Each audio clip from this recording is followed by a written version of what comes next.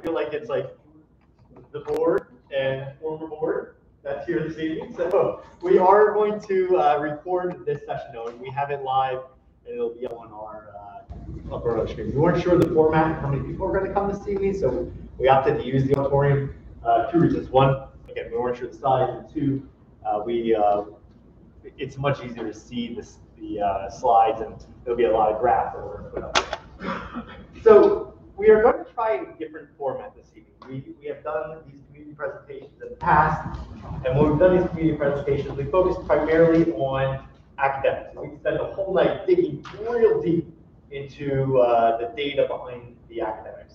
This year's a little bit unique, and we're going to spend some time on academics, but because of the PSSAs and COVID last year and making PSSAs optional, we don't have good data to report from last year. So the data that we'll show you is actually from 2 years ago, but because of that, we thought we'd change the format a little bit. And so curious to hear some feedback after we're all done with this, but what we thought we'd do is focus on the big buckets that comprise what makes the school district operate, and the financial decisions that we make, as well as the academic decisions we make, you sitting here as a board, obviously, and then the community, so they understand the impacts that are involved in this.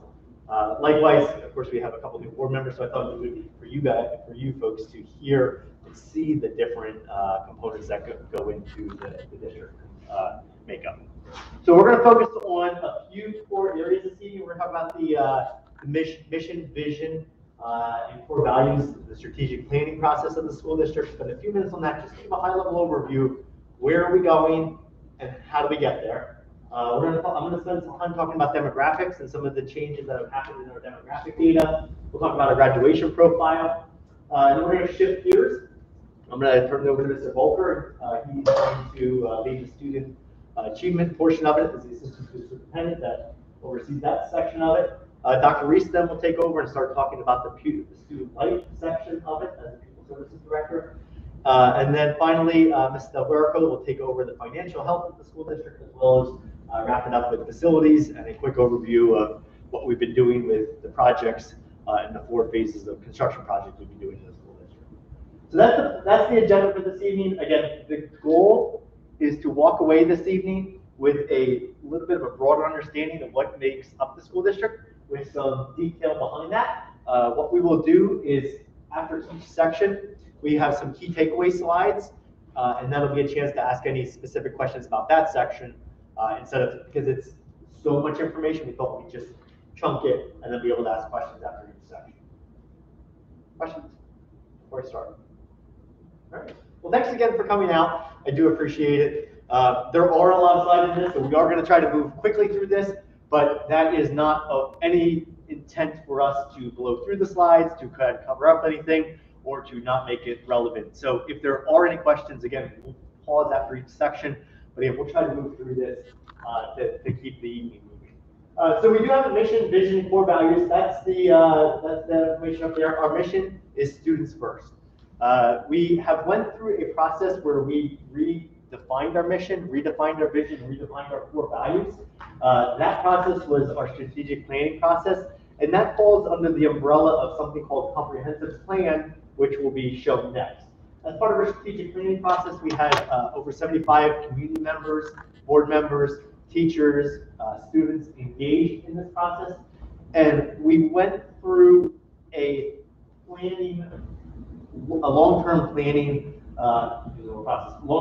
process where we put in goals for the school district. And as we went through those committees and pulled in all the different input aspects of it, we created a Gantt chart. And out of that Gantt chart is what has developed our goals over the last several years. So again, it fits under the model of what the state requires, which is called a comprehensive plan. But really, the goal was gather student input, decide where we're going, create this Gantt chart, 5-year Gantt chart, and then create our yearly goals based off of that. And so our goals are this document. There are 4 separate unique goals. Again, we have our mission right here, student first. The first goal is all about communication. The second goal is all about instruction. The third goal is safe and secure learning environment. And then the fourth one is more of the financial one. It's the optimized organizational efficiencies. goals, these buckets have not changed over the course of the strategic plan process. What has changed are the detail behind it. So some of these are multi-year goals, some of them are just targeted for a specific year.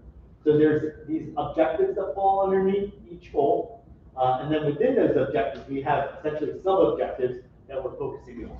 So if we take the first one here, ensure effective, consistent communication. The first bullet says continue to utilize quarterly digital newsletters, bullet points. So if you're not familiar, we for the past few years have not been putting out a printed newsletter. And so we, as an administrative team, primarily Mr. Volker that took the lead on this, as well as some of his team behind him, put together something called bullet points. All the administrators pull together and they put together a digital newsletter. It is one of those flippy books, so it's digital, but it feels like it's a actual hard copy paper, but it's all electronic. It's a very nice document. We try to highlight specific programs each quarter. It's a quarterly newsletter. We try to highlight staff and celebrate the successes of our students as well, which is really important. And then the second bullet here is implement new district website and smartphone app. So as you're probably aware, we have a new district website. We now have a smartphone app that goes right connected with the school district website. That got rolled out this summer. That was one of our key communication goals for this year. So that is just an example of, under this umbrella goal of communication, the objective is consistent communication, and then the two pieces are the newsletter and the website overhaul. Again, that flows through this whole process, and I'm not going to go through the whole thing, but that's the format of our goal process. And each year we revise this. We'll give a mid-year report, typically January and February. We'll talk about again at the end of the year, talk about all the accomplishments or things that we need to continue to work on for the following year. And then come the summer, we'll revisit this and come up with a new set. In terms of demographics, before I shift there, any questions about the district goals? Strategic planning process. So Mrs. Eisenhardt is the district school board liaison with that. She works directly with me, and we have some really good dialogue as we go through all these different components and talk about the things that we've done well, some of the things we need to work on, and that happens again throughout the course of the year. So shifting gears a little bit, demographics. This slide up here illustrates what is happening with our district enrollment. So about a little more than 10 years ago, we were at around 2,000 students. We're now down to almost just under 1,300 students. So we've had a pretty significant decline. We could spend a whole night talking about what that makeup reason is. An aging population, transient, more rental units causing transiency, which is causing poverty. We'll talk about poverty in a second. We have a lot of different factors. There's not a lot of developments that have happened. There's a whole bunch of things that are happening, but the reality is that our enrollment continues to decline. We kind of bottomed out and we're holding steady here, and then we took a pretty big hit here over the last 2 years and lost almost 100 students. And so we're closely monitoring that and continue to really evaluate that district enrollment trend. The other change that's happening is this aspect of it, our economically disadvantaged. So that we measure by the amount of students that are free reduced lunch. That continues to be a pretty big concern. So back here, this era, I was Mr. Volker at that time, and we had about 18% poverty. Now we're at 31.5%. So that number has been pretty steady the last 5 years, and I'll do the next slide. We'll spend more time on special education in a second. But that is definitely a concern. When we talk about equity as one of our goals for the school district, one of the pieces that we primarily look at, because we want to make sure that students that are not as well off have the same capabilities and the same opportunities when it comes to their learning. The GIP aspect of it, 3.7%. And this is another one that most recently has been on the rise. We have 14 students that are ESL students. This is, you might have heard ELL, English Learner Language, ESL, English Second Language, limited English proficiency. There's all kinds of terms thrown to this, but essentially, this is our highest number that I know of that we've had with 14 students that are currently ESL students. So this is our student population trend. So again, when we look at this, we are holding steady in the last 5 years. This is a dip. The reason that this is a dip this year, I do not believe it's because our families are more well off. I believe it's because lunches are free this year. And so the students, how we measure poverty is by the free and reduced lunch application. So students didn't have to apply, parents didn't have to apply for free lunch or reduced lunch. And so as a result, that number is, I believe, artificially low. When we started this school year, we had 2 grade levels at the elementary, one at the elementary, one at the mid school, that were almost 50% poverty. So that is definitely a concern. Some of the things we've done as a community, as a school district, we have a backpack program where food goes home with students on the weekend who be able to help supplement that. As a community, we've been able to partner together, and I think all of us know we've really tried to become a community partner school. And being the school district and the way this rural community is, the school really becomes the hub of the community. So we partnered with an organization called Helping Harvest, which was the Greater Berks Food Bank previously, new name Helping Harvest.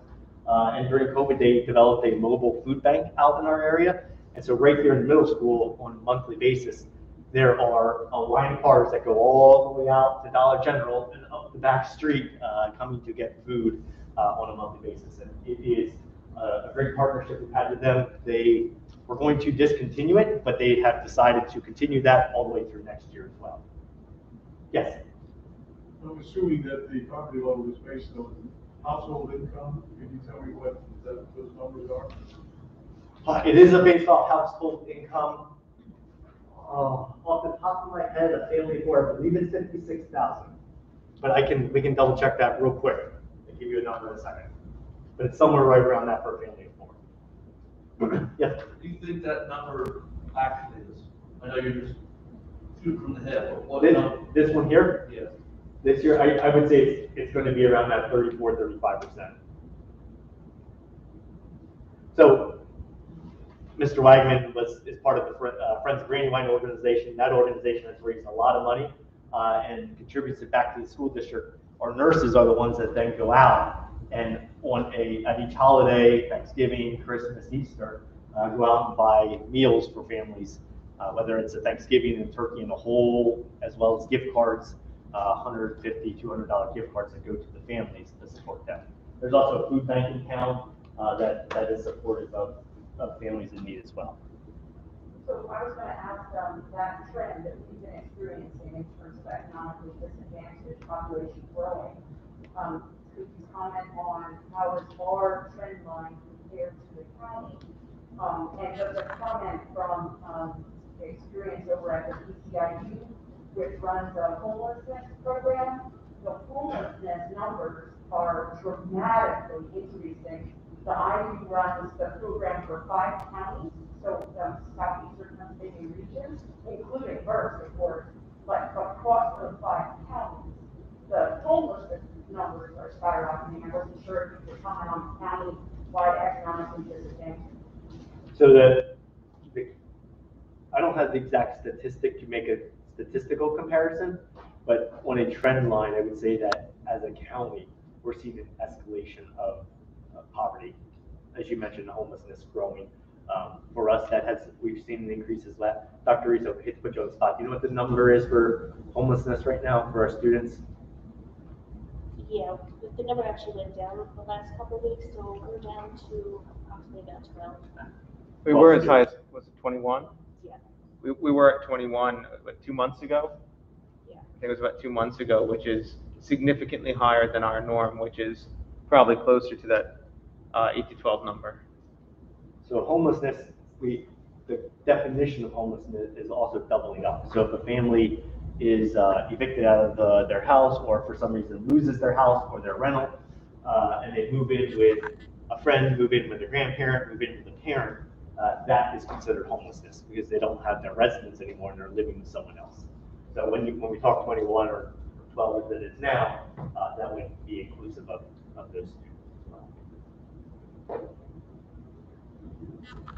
So district enrollment declining, 2,000, we're down to 1,300.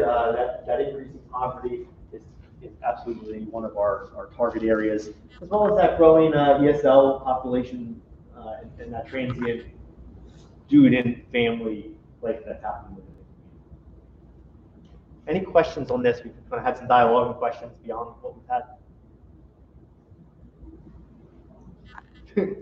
Go ahead. I was just curious, are we using the free reduced lunch app to identify these kids? What are some ways that you're making sure we're reaching those kids that might need services and help? So every year, the families that have historically applied for free and reduced lunch, there is a requirement that by the start of the following year, there's a buffer window, I believe it's 30 days, to reapply. We do a lot of communication, phone calls, actually mail letters, emails, to reach out to those families to help them reapply. We also will actually help them reapply if they don't have the technology resources to be able to do so. But there's a lot of supports to be able to remind them to do it, and then also support them. Any new families? Yeah, I was just going to say the same. When we register a new child, same thing. There's, here's the information, and then in the summer we also push that out as a mass blast to all the families saying, here's an opportunity. Nicole, did you find that number by chance of what that was for family floor?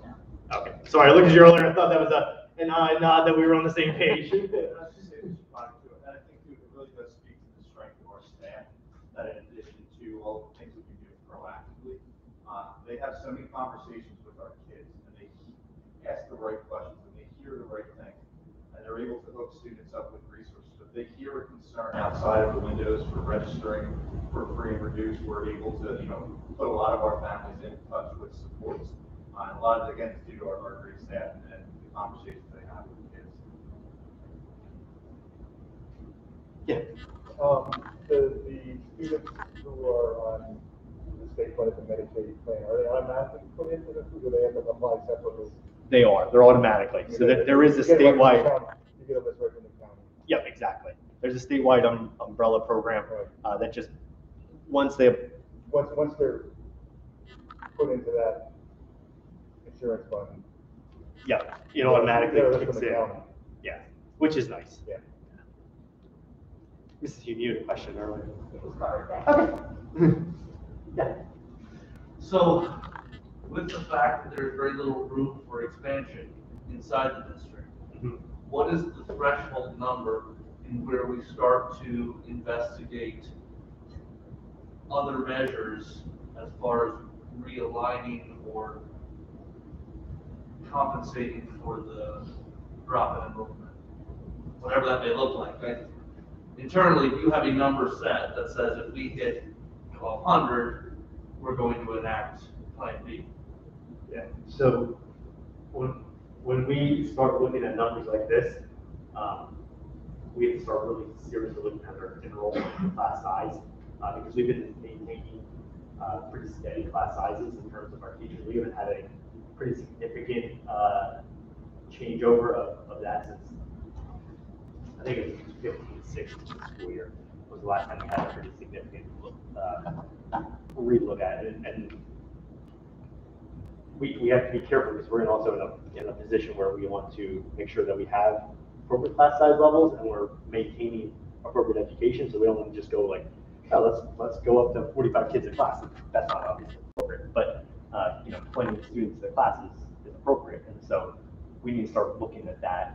And so I don't necessarily have a target number like, okay, 2,000 it is, because a lot of the strategies that we would say, okay, here's the number, we can close an ancillary building.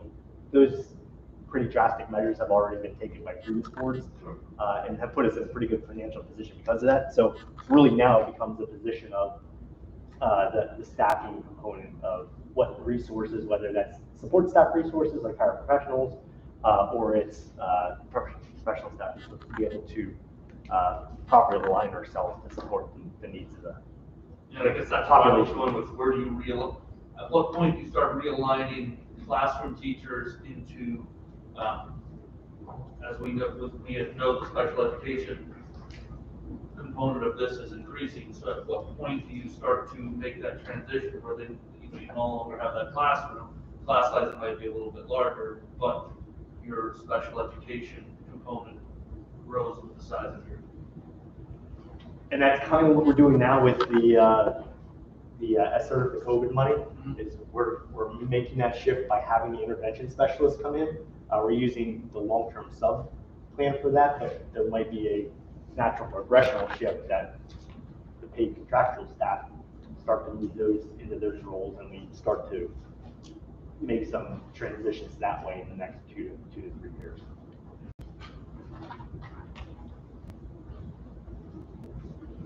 So switching gears, graduate profile. So this is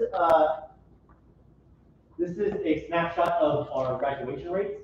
So there's 2 ways we look at and measure graduation rates internally, as well as what the state looks at. So our graduation rate is mid to low 90s, and so the way we evaluate this is the actual graduation cohort of 4 years, and then we also look at it as a 5-year cohort. And the reason we look at a 5-year cohort is some students need that extra year. Our goal is to get students to graduate.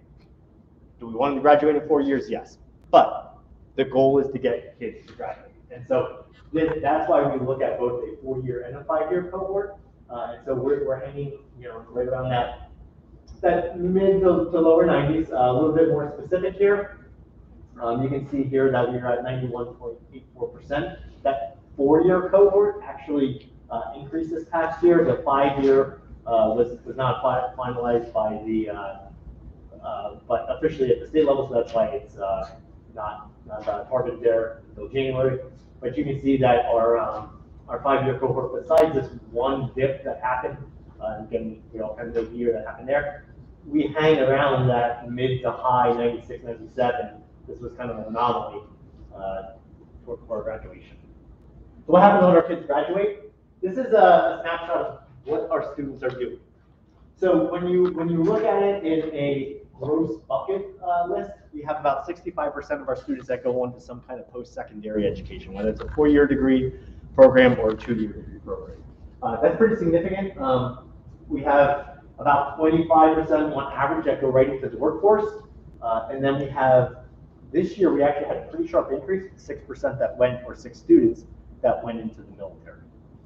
Typically, we always have, this was a low year, we usually have about 3 to 4 students. Last year was a pretty big spike. So what we have been trying to do here as a school district since for the last 10 years is, my mantra has been, we want to make sure students are prepared for whatever life challenge, whatever life steps are going to be next. Whether they're going into the military, whether they're going into the workforce, or whether they're going into post-secondary education. And for me, that is the goal. I want to make sure that if a student walks out and they're going to work right away, whatever that job is going to be, they have the skills necessary. If they're going to the military, that they have the ability to be prepared, have a solid education behind them, so they can get through the military. If they're going to college, that they're prepared for those classes, so that they're prepared for whatever that post-secondary university class structure might look like, academically as well as structurally.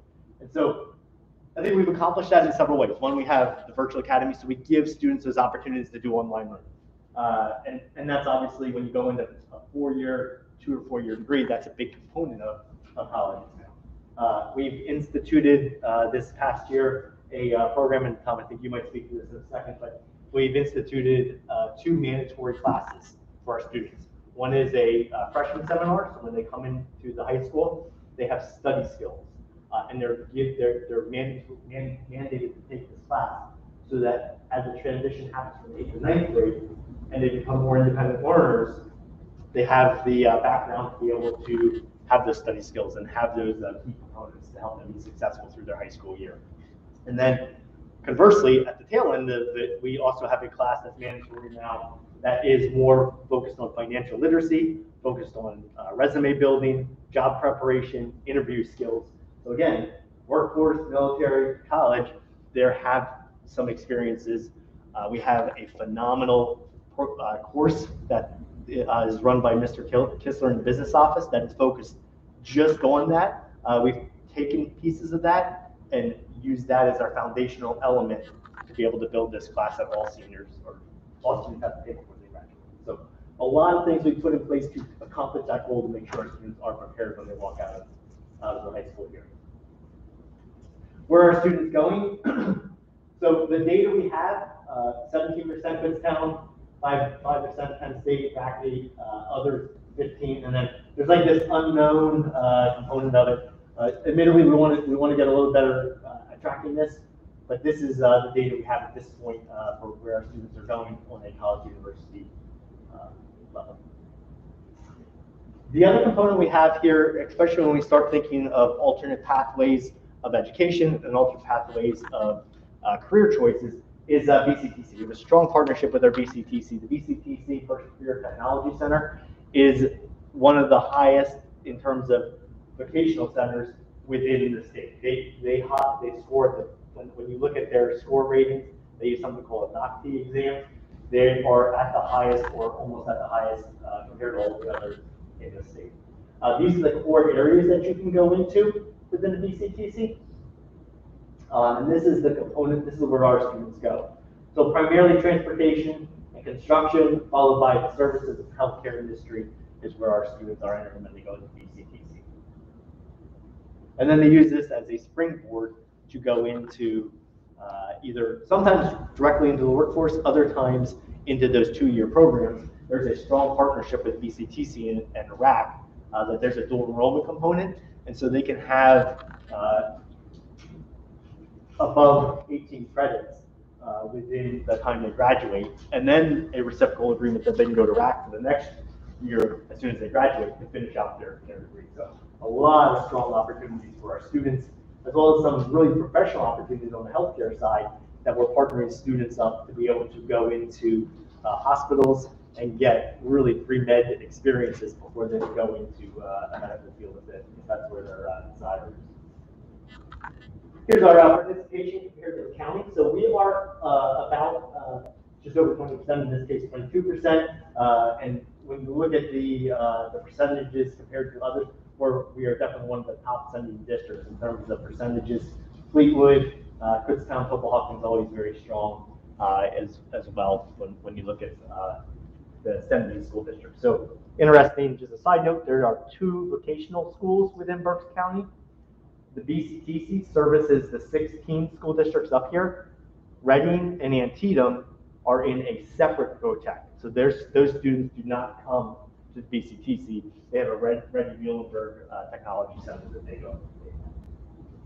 This is like, Yeah. that's our participation. I mean, everybody's participation. This is ours right here. Okay, that's everybody's participation at, is this the East Center or East and West? East and West combined. Is there room for more? For more students?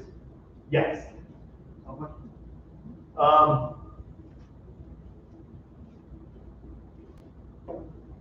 Overall, the BCTC has a little bit of a decline right now, so there's definitely room for growth. And they're constantly looking at their programs and reevaluating the programs to fit what the need is for the students. So I sit on the BCTC board as one of the advising superintendents, and that's one of the reports we look at on a quarterly basis of how many students are enrolled in each program, what's the historical trend, and do we need to start looking at different programs or reallocate resources to programs that are over capacity to make sure kids have opportunities.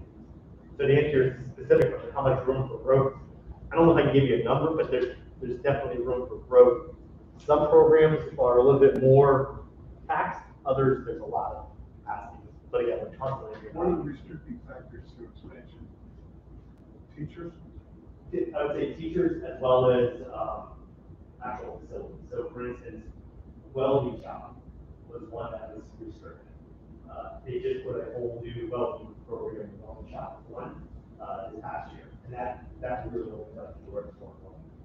But that was one that was highly thought of after because, of course, to flip that, but that is just a lot of career opportunities and some high paying dollars to go along with that.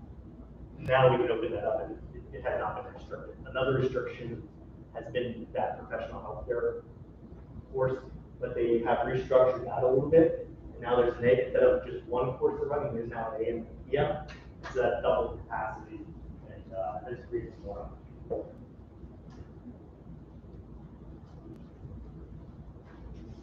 So graduation rate is 90 plus, 2/3 of our students seeking some kind of further education, and then 25% of them directly going right into that workforce. And again, the goal here is we are ensuring that our students are college career ready, that whenever they leave Brandywine, that they feel like they can look back and say, I had a good education at Brandywine and I'm prepared. That's my goal. So next, I'm going to, any other questions before I move forward? Yeah.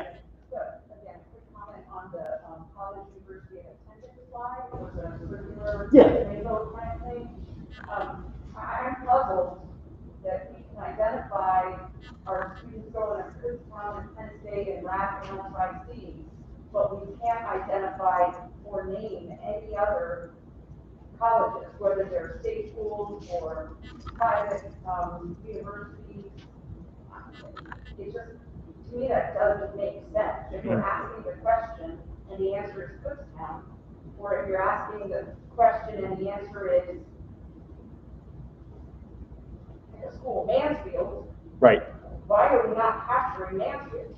So I can just speak to the other section we do have information for. So everything that's in the other section, there's like one student that's attending one school. So we're able to identify all of that. The purpose of this graph and chart was primarily to show that we have a lot of students that go to Kutztown. We have a lot of students that go to RAP and LIC, and we have several students that go to Penn State. What we really want to do better with, though, is that unknown side. So I just wanted to clarify that the green section up there, we have those schools. The unknown, we do not. That's where we need to improve. So to your point, we want to have a little bit clearer data, and that's definitely one of our goals moving forward. Yeah, and I've always been curious, do our kids primarily choose Kutztown and Penn State because that's what they're being directed towards? Are we giving them a diverse enough menu of choices, or is it based on their parents went there or their friends in the community go there and that's where they go? Do you see what I mean? Yeah. It's probably a mix of both, and it's probably locale as well. That helps feed that, and we are lucky to have those two institutions right here in our backyard. Yeah. And we have several other very high quality non-state schools. Yeah, Averniel, right? Yeah. Yeah. Are they also being guided or given the information that sometimes it's better to look at the private schools because it will be cheaper than a state school? So that is my that's my understanding of talking with a lot of our students that have been graduating and saying that they're getting some really good private schools than you get nothing from a state school. Yeah, I mean, we have some success stories of students this past year that are going to school free to colleges like Juniata because they got full rides based off of not necessarily all academics, student involvement, student engagement, being involved in community activities. Yeah. They have great liberties with their money, and they have great piles of money. A lot more than the state universities can dish out. They're restricted on who, and usually financial. Correct. Yeah. But I said, Very good point. You need to, some people say, I have to go to a state school because that's all I can afford. I tell them, look at the private schools. It's going to cost you. It might cost you a lot less than a state school. Yeah, apply and make sure that you have this opportunity. Apply where you want to, and then look at the data after you get the offer. Yeah, keep all the cards on the table so you can make that educated decision. Yeah. So we're going to shift gears, and Mr. Volker is going to talk about the student achievement side of it. So, Mr. Volker, there you go, sir. Thank you very much. Good evening, everybody. Thanks for coming out. For those of you that are tuning in, I think everybody here knows, but my name is Mr. Volker. I'm the Assistant Superintendent here at Brandywine Heights Area School District. It's going to be my pleasure to reveal and share once again some of the academic data that we have.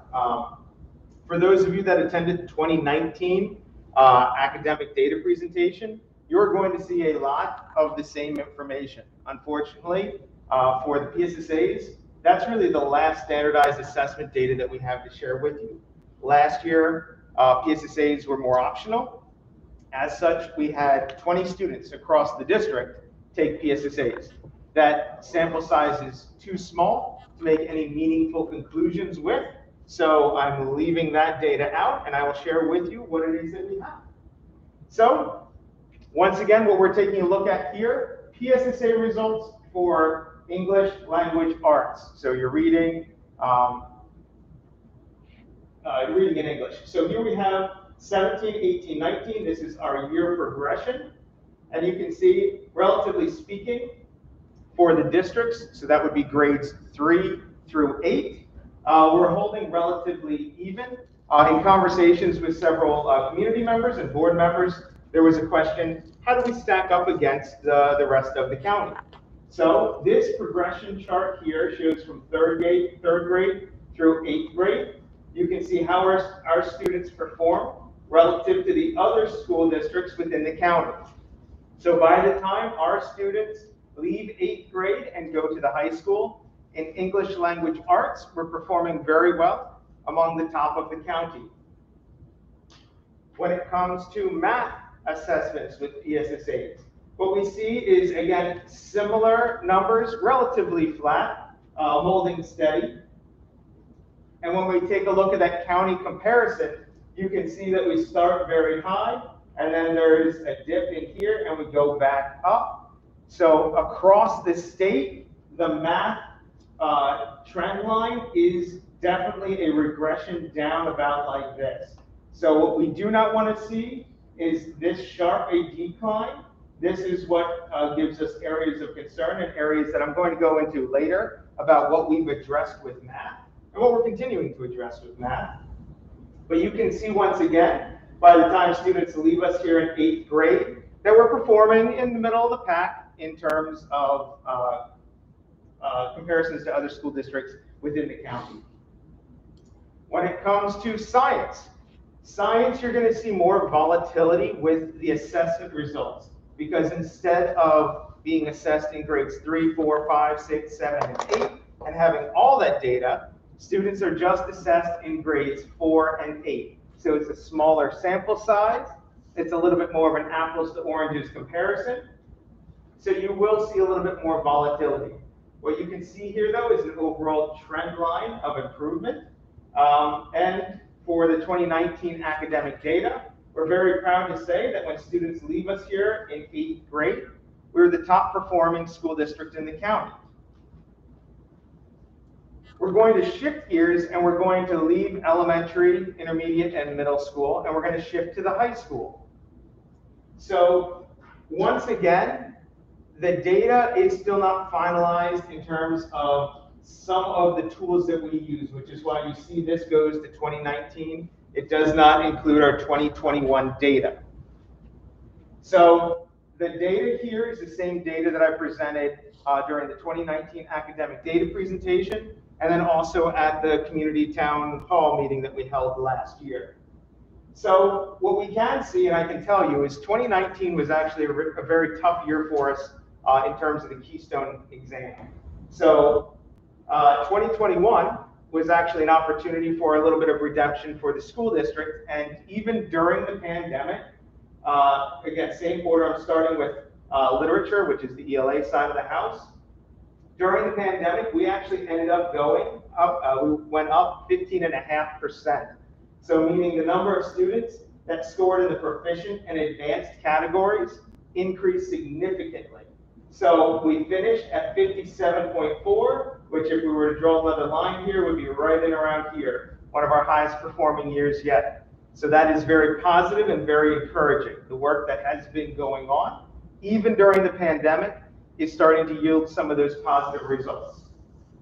Math, as we've said, I think every single meeting, whenever we talk about academic data, is an area of concern. So before I get there one more time, I am not able to give you county comparisons for Keystone data.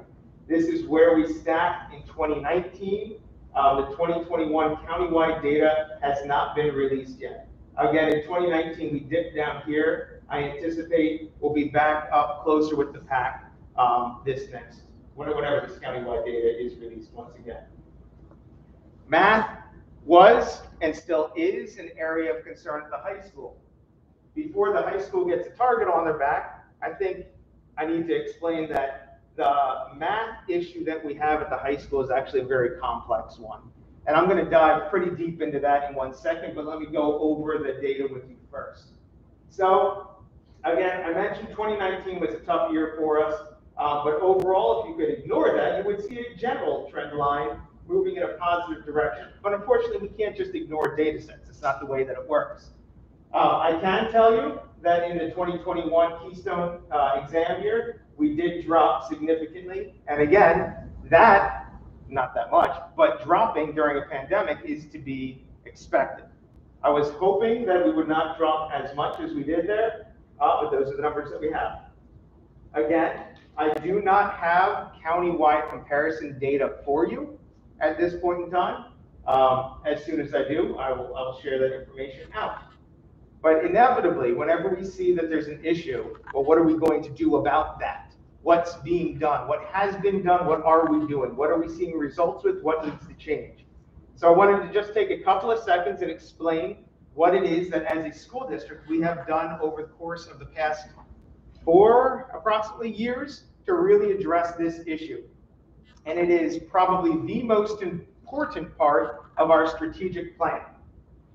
So just running through this, when we first identified we had a real issue, the first thing that we did is we took a look at the curriculum. We made sure every single thing within our curriculum is aligned to the proper standards. Without going into too much depth there, then we did a full assessment review. What we're testing our kids to make sure that they know and understand, is that aligned back to the curriculum? The questions that we're asking on the assessments, is it a basic yes or no question, or is it requiring higher levels of thinking? Then we took a look at the pacing review. Are we getting through all the curriculum that we need to get through? We found out that we weren't. Some of the curriculum we weren't getting to by the time of the Keystone exam. So we adjusted some of our pacing. We partnered with the BCIU and had a multi-year support from their top math guru. He was out in our classrooms through multiple years doing walkthroughs, providing feedback, meeting with teachers, providing professional development. The board was extremely supportive when we said, we have a real problem. We need more manpower than we currently have available to address this issue. The board was extremely supportive and created a supervisor of instruction and assessment position. We tested it out first as an ad hoc, not a full-time position. That position has been yielding, I don't even know how to quantify that, insurmountable data to give us direction and make sure that the teachers are better supported. So that was turned into a contracted long-term position. We reviewed instructional best practices. What do we do from the second the students walk in the door to the time that they leave? We visited other school districts to find out, what are you having success with? Whether it's growth data or just achievement data, we met with everybody that was yielding positive results. Because of some of those meetings, we implemented a hybrid instructional model for all Keystone exam trigger courses, they're referred to as. We've updated our curricular resources. We purchased different tools that the teachers can use in the class, both the core curriculum as well as those supplemental materials that we use.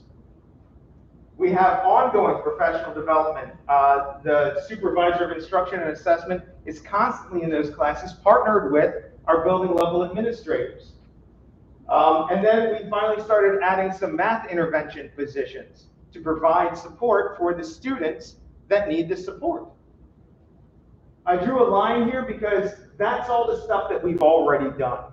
These next 3 bullets are the things that we're currently and actively working on right now. The first is making sure that we're utilizing our interventionists the best we possibly can. So as a school district, we've never had more interventionists than we've had before. We need to shift a little bit what it is that we're doing because we have this additional manpower to make sure that we're using those interventionists to the best of our ability. Then, we need to make sure that we have those supports in place for those students that are, in fact, struggling. So there is oftentimes conversation about Does this student get identified for special education, or do they just need additional supports? So if you're familiar with the terms RTII, MTSS, making sure that there is a system of support that's in place for students that need that extra support before they just end up getting tested for special education, which might not always be the best thing for that student. So making sure that those systems are in place, that's a big part of what we're working on now. And then, big picture, we're taking a look at, okay, at the high school, that's one of the shortest instructional days in the county. What could we possibly do to eke out some more instructional minutes at the high school? Maybe we can do something, maybe we can't. Again, that's currently something that we are evaluating. Before I go into bio, are there specific questions about math? Because again, when we take a look holistically at the school district, math is one of those biggest areas of concern. Yes? Across the district? Including KU interns. I think I'm at 8. No. That's all interventionists, K through 12. For math, we have an unfilled position at the high school, and we have a position at the middle school, and we have some support in math at the elementary. We still are a little short-staffed on our intervention roles at the elementary to be able to provide the math side of the house. So if I would have a student that's struggling in the high school with, Alfred skills or whatever. Yes. What would those supports be for that student that you're saying isn't qualifying for learning support? So honestly, it would really come down to the specific student. We're at the point where we're getting very granular. So if that student plays sports, that would change when that student would be available. So it's really a tailored instruction. And if they have time, they're at BCTC and they're gone half the day. If they have study hall built into their schedule and someone's available to work with them, could they be partnered up with National Honor Society student? A lot of that comes down to what does that student have as far as a need, and what do they have in terms of availability. I just know there was a school that had a math lab available during all periods that kids would have study halls, and then they could go there and have tutoring available to them. Right. So. I don't know if you had anything similar to that during school day, or if it was up to students who felt after school on their own. Right. So this is actually making sure that we have a schedule for those supports. That's one of the biggest things that we're taking a look at right now, because currently it's not like at the intermediate and middle school where there's like a win period built in. There's no win period at the high school the way that it's currently set up. Good question. Mr. Hefner? Could you go back to your math results?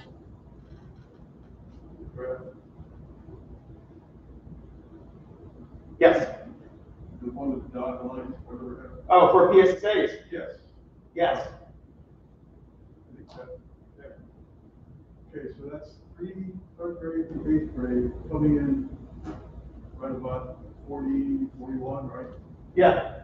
Could you go to the science results for the PSSA? We're way up there. Yes. I always sort of, in my mind, math and science are together. What's happening here between 4th grade and 8th grade compared to the 3 and 8 grade? Math. So there's a lot. When you talk about similar types of thought processes work, right? So you typically think about your ELA as your more creative side, and your math and science is more your concrete, right? So the way that it's set up here, math assessment anchors and science assessment anchors, they're totally different.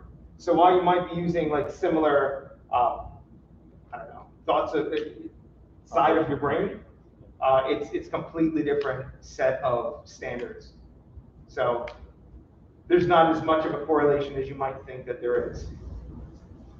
I might be getting ahead of myself, I didn't see what's going to be happening for the higher grades all up there. I'm hoping that they influence, once you get into your algebra, geometry, and all those things there, the mathematics with physics, chemistry, things like that. Am I going to see that? So the way that Keystone exams work is you have a literature Keystone exam, which is typically taken in 10th grade.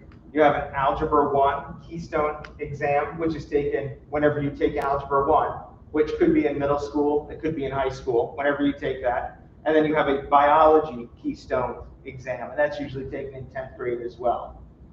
As far as Algebra 2, geometry, physics, those are not Keystone exam assessments. Okay? Mr. Reichman? How are we identifying those students who are struggling prior to taking the Keystones if they are just towing the line? So they're as far as their day-to-day grades go, they're passing, they're not struggling. But it comes to Keystone, some children aren't test takers, and so not necessarily teaching to the test, but how do we know, identify that they would potentially struggle with that Keystone exam? Right, so we have a number of assessments that we do utilize to identify those students that are struggling. So CDTs are typically used in that area, as well as Imagine Math. Imagine Math is one of those resources that we've implemented right here where I'm talking about update curricular resources. We've implemented that because it gives us some very good data points to use. And it gets very granular because in the world of math, I mean, you have everything from geometric concepts to algebraic concepts, and they're very different. So that helps us drill down and identify what the specific skills are that students are struggling with. And then that's where we're wrapping around support. But admittedly, I'd like to strengthen that process, and that's really what these two bullets are about. And Imagine Math is being used in high school as well? Imagine Math is being used K-12. Yeah, great question. Yes, Mrs. Hughes.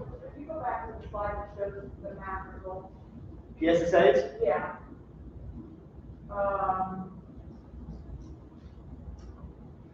There was a different slide I was looking for. That one?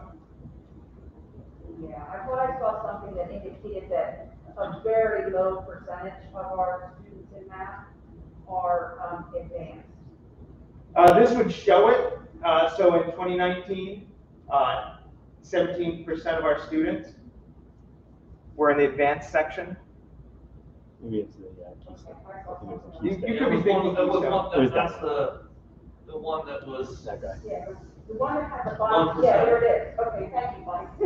Yes. I thought I saw 1%. So, Yeah. Keystone Algebra 1, the most recent data. Yes. Obviously, the numbers are disappointing.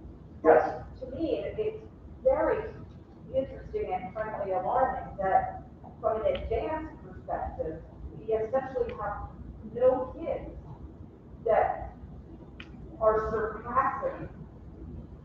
So admittedly, usually the students that end up scoring the advanced range for our Algebra 1 Keystone exam are students that are taking it in the middle school. Admittedly, our middle school math numbers were significantly down during the pandemic.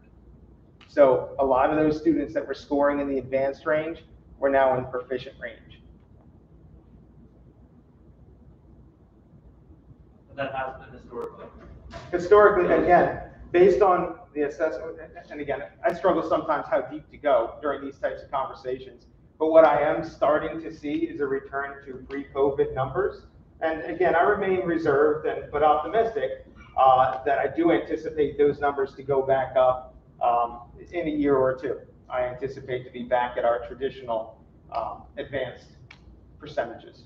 But historically, the advanced numbers on math were middle school students scoring higher and have not been high schoolers scoring advanced. Correct. So if you think about the math progression, the way that it's set up, you take the Algebra 1 Keystone exam when you take Algebra 1. So students that are more comfortable with math are, let's say, better at math. It comes to them easier. They're going to be taking that Keystone exam in middle school. because they're ready for it, and those are your more advanced math students. What we really need to do as a district is make sure that we are providing the support needed for those students that are not on track to take the Keystone exam in middle school, to provide additional supports to close that achievement gap. So when they get to the high school, that gap is near close, so they stand a much better chance of passing the Keystone exam. It is not my expectation, based on all the data that I'm taking a look at, that students, when they're taking it at the high school, are going to start now triggering lots of advanced results. But what I want to see is I want to see students on a better projection for proficiency when they take the exam at the high school. And when I talk about math being complex, it's not that the high school math teachers are just so poor they can't teach math. It's not that. Yeah, there are some instructional practices that we do need to tighten, but there's also additional supports that we need to put in place along the way. And Mr. Farina has done a nice job shifting some of the things that we have done within this past year to provide that level of support. And seeing Mr. Farina standing up in the back, I know he wants to say something. And I think also too, it's worth pointing out that over the last 5 years, we've more than doubled the number of students who are taking algebra at the middle level. So when I became principal, we had about, when students would leave here out of an 8th grade class, about 25, or out of an 8th grade class, about 125 students would have taken algebra by the time they went to the high school. So you, at that point in time, see more students scoring at the high school level because more students were tested at the high school level. Recently, we're seeing about 50, 60 8th grade students out of the class of 100 completing Algebra 1 prior to heading to the high school. So when you look at the students who are taking Algebra 1 at the high school level, traditionally it's our students who are more, who are our strugglers in math and our students who are at that grade level math level. What that's also done for our class sizes is being that we have more students in the higher levels, we've been able to schedule those grade level classes with much smaller numbers. So in our current 8th grade, we're running 3 sections of pre-algebra. All 3 of those sections have under 15 students. So that provides that that pre-algebra teacher more of a chance to work small group. In one situation, it provides for a co-teacher for special education students. So by pushing more students through that algebra gate at the middle school, it's providing our students with more higher level math at an earlier age, while also providing smaller class sizes for our students who do need that more support. Thank you. Yes? Observation about the performance during the pandemic. Yes. So we're saying, I still think of this as a pandemic year, but you're talking, when you say pandemic year, it's last year's data. So I refer to that because one of the hardest things throughout the pandemic has been that shifting between instructional models. We've been very fortunate to be able to provide in-person instruction throughout this entire year. Is it perfect? No. Are kids quarantined? Yeah. Is that a challenge? Absolutely. But the biggest challenge that we've seen is when students are not in school. So that's why when we talk at the board level, I say, our goal has to be making sure that kids can keep coming into school because the data clearly shows that our students perform academically better when they're here with us.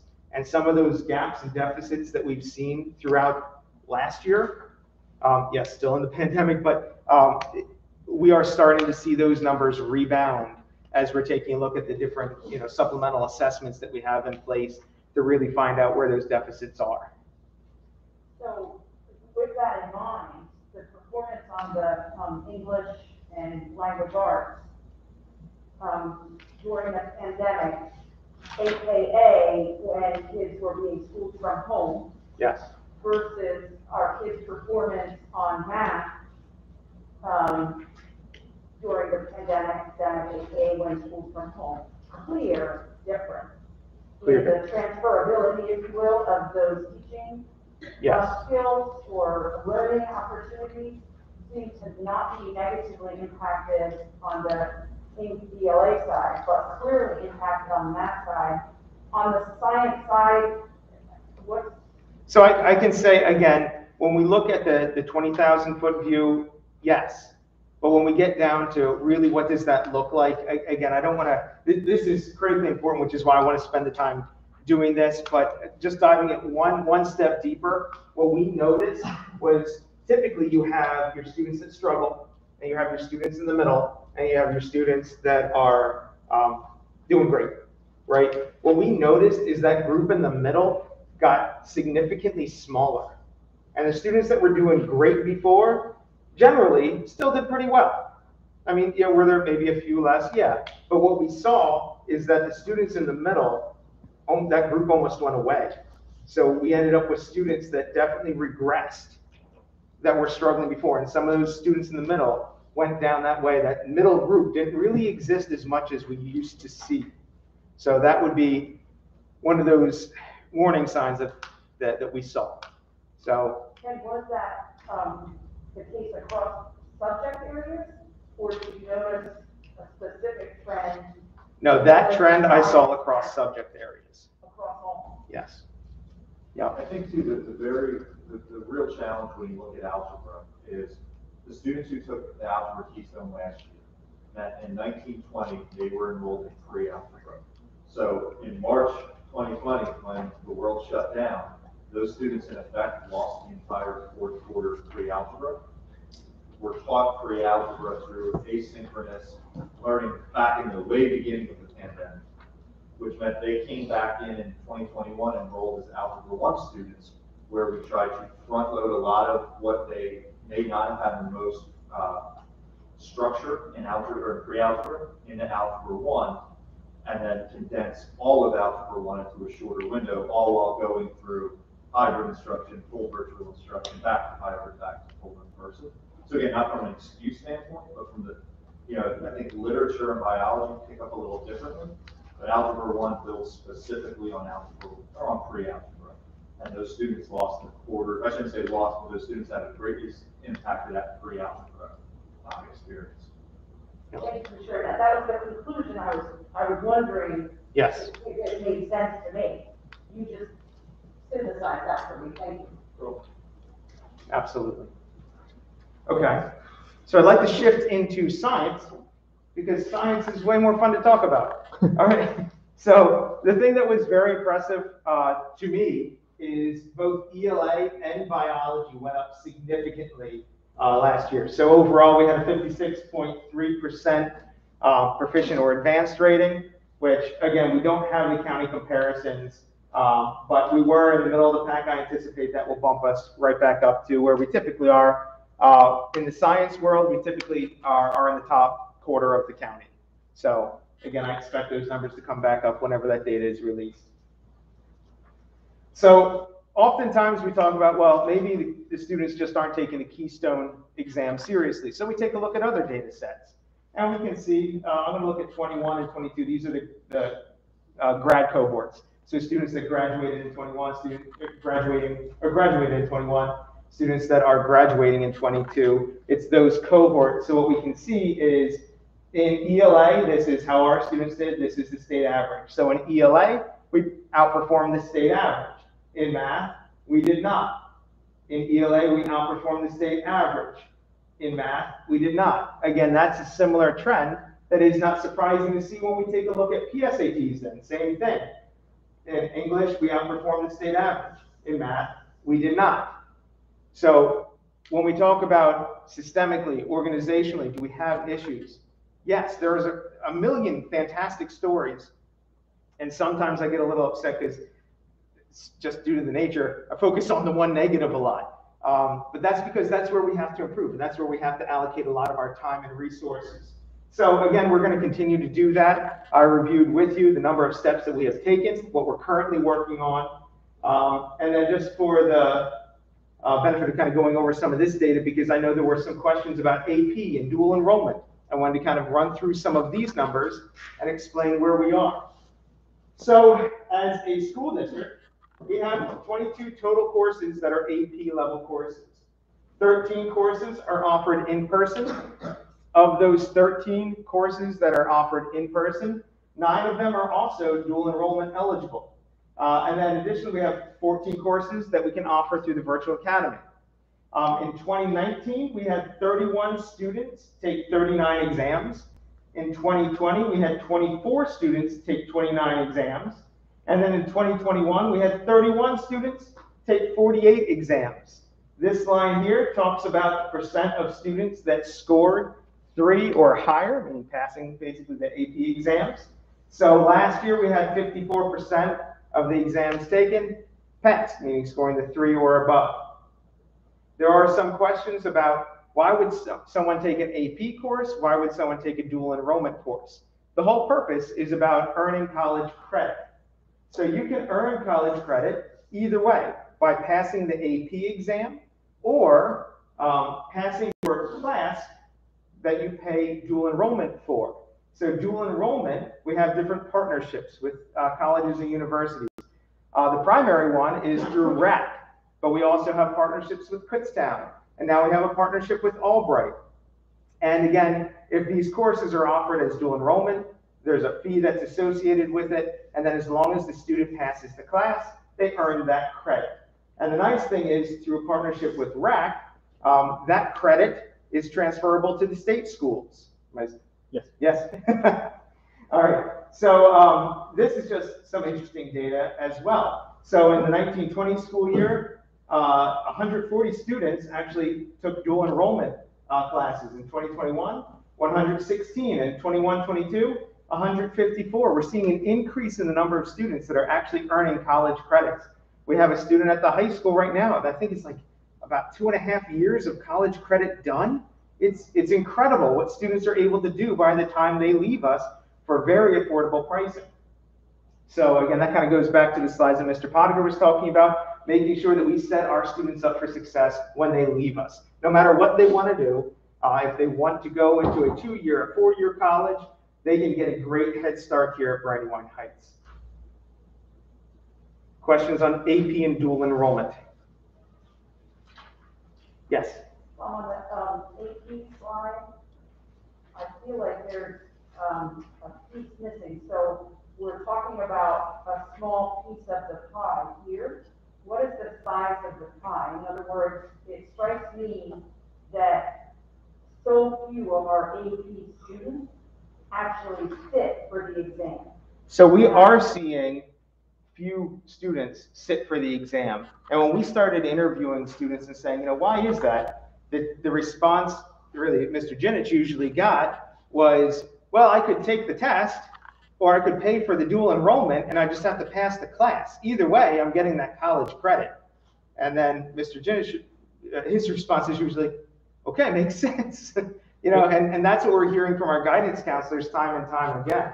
So I don't know, Mr. Jinich, not to put you on the spot, but if there's anything else there, I know Mr. Potiger, you've had conversations as well. Is there anything? I would just agree. I mean, in any conversation, dual enrollment has skyrocketed, and you see a lot of high schools going one of 2 directions. They either want to pad their AP scores, so they'll limit their dual enrollment courses, which means their students don't have the access to that college credit in their dual enrollment classes, but then have to take the AP to get that college credit.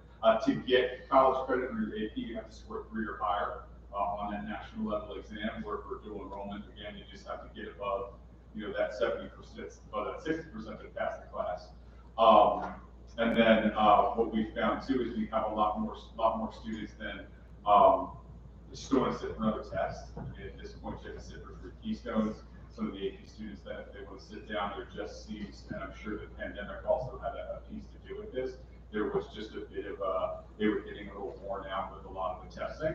So the option was to either dual enroll the class or sit the AP exam. It's been much harder.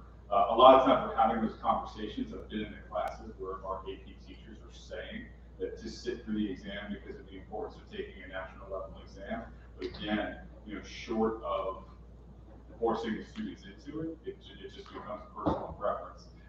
Even to go into the SATs too, we're seeing a lot more test optionality in certain colleges where those previously tests you had to sit for ACT, SATs, they're not really being, they're not being requested anymore, so students don't have that.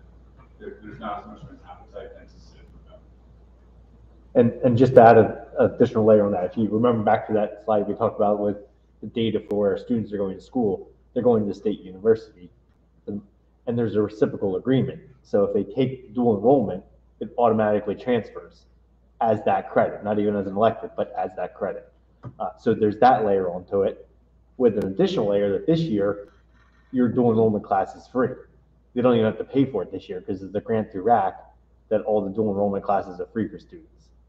So I anticipate this is going to drastically drop off for this year. To stay competitive this year, RAC allowed everyone to take one free dual enrollment class. So we have a lot of students that who are faced with, do I sign up to take an AP test that I can't guarantee that I'll pass, or take this free dual enrollment class through RAC?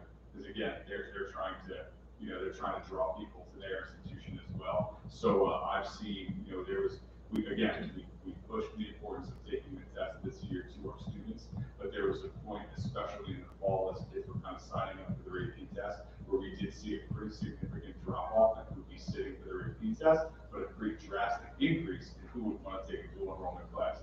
Again, for me, I fall in line where as long as my students are getting credit for college, how they get that credit, it makes me happy to see that opportunity is available to them. So I don't necessarily try to drive them in one direction or the other as long as they have the opportunity.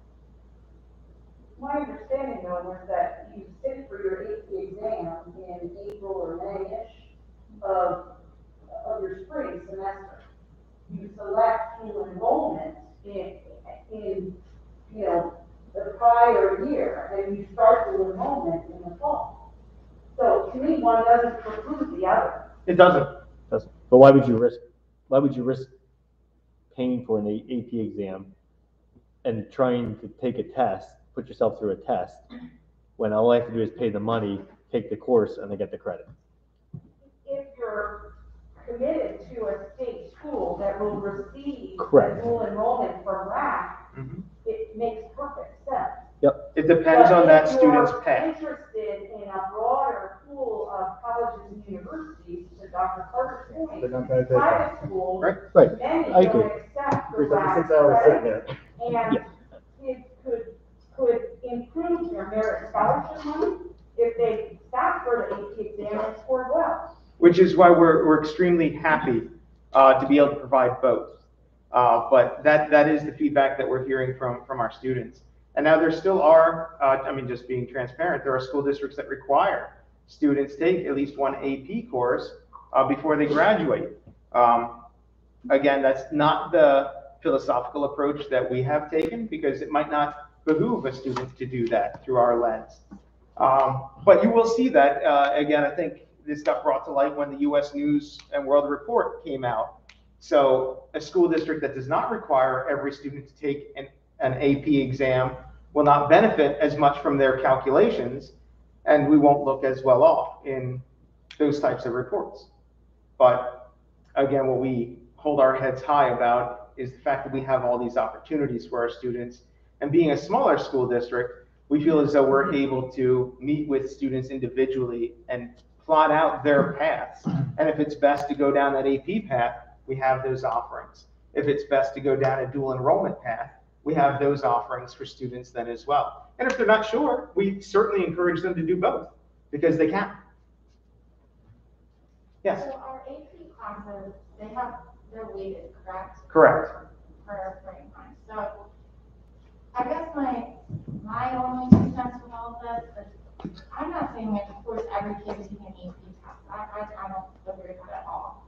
But if these kids are signing up for that AP course, I think as a district, it should be our requirement for that course that they sit for that test. So like I have here, 9 of our 13 AP courses that are in person are both.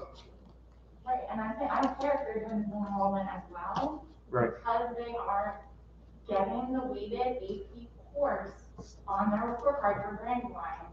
As a district, that is our requirement, that they take that AP test. You'd like to make it that, or are you asking if it is? No, yeah, that's just my 2 cents. Okay, because we also weight dual enrollment courses. The ones that aren't AP. Right. There are Correct. some courses that are dual enrollment, but not AP. We weight this. Yeah.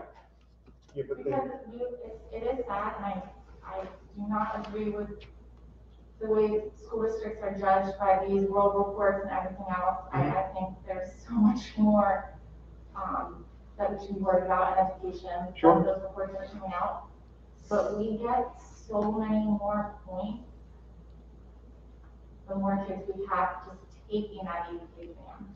Sure. And I'm sorry, we need to play the game, it's not padding the scores, but Yeah. we gotta get ourselves back on the map, and that's one small chip in this game of cards that we're playing to really help us get those numbers back up. I honestly do believe the work that we're doing behind the scenes for the Keystone exams, I feel like that's really where we need to focus our efforts. I do believe once our math goes back up to an acceptable level, we're going to be right back with competitive numbers across the county.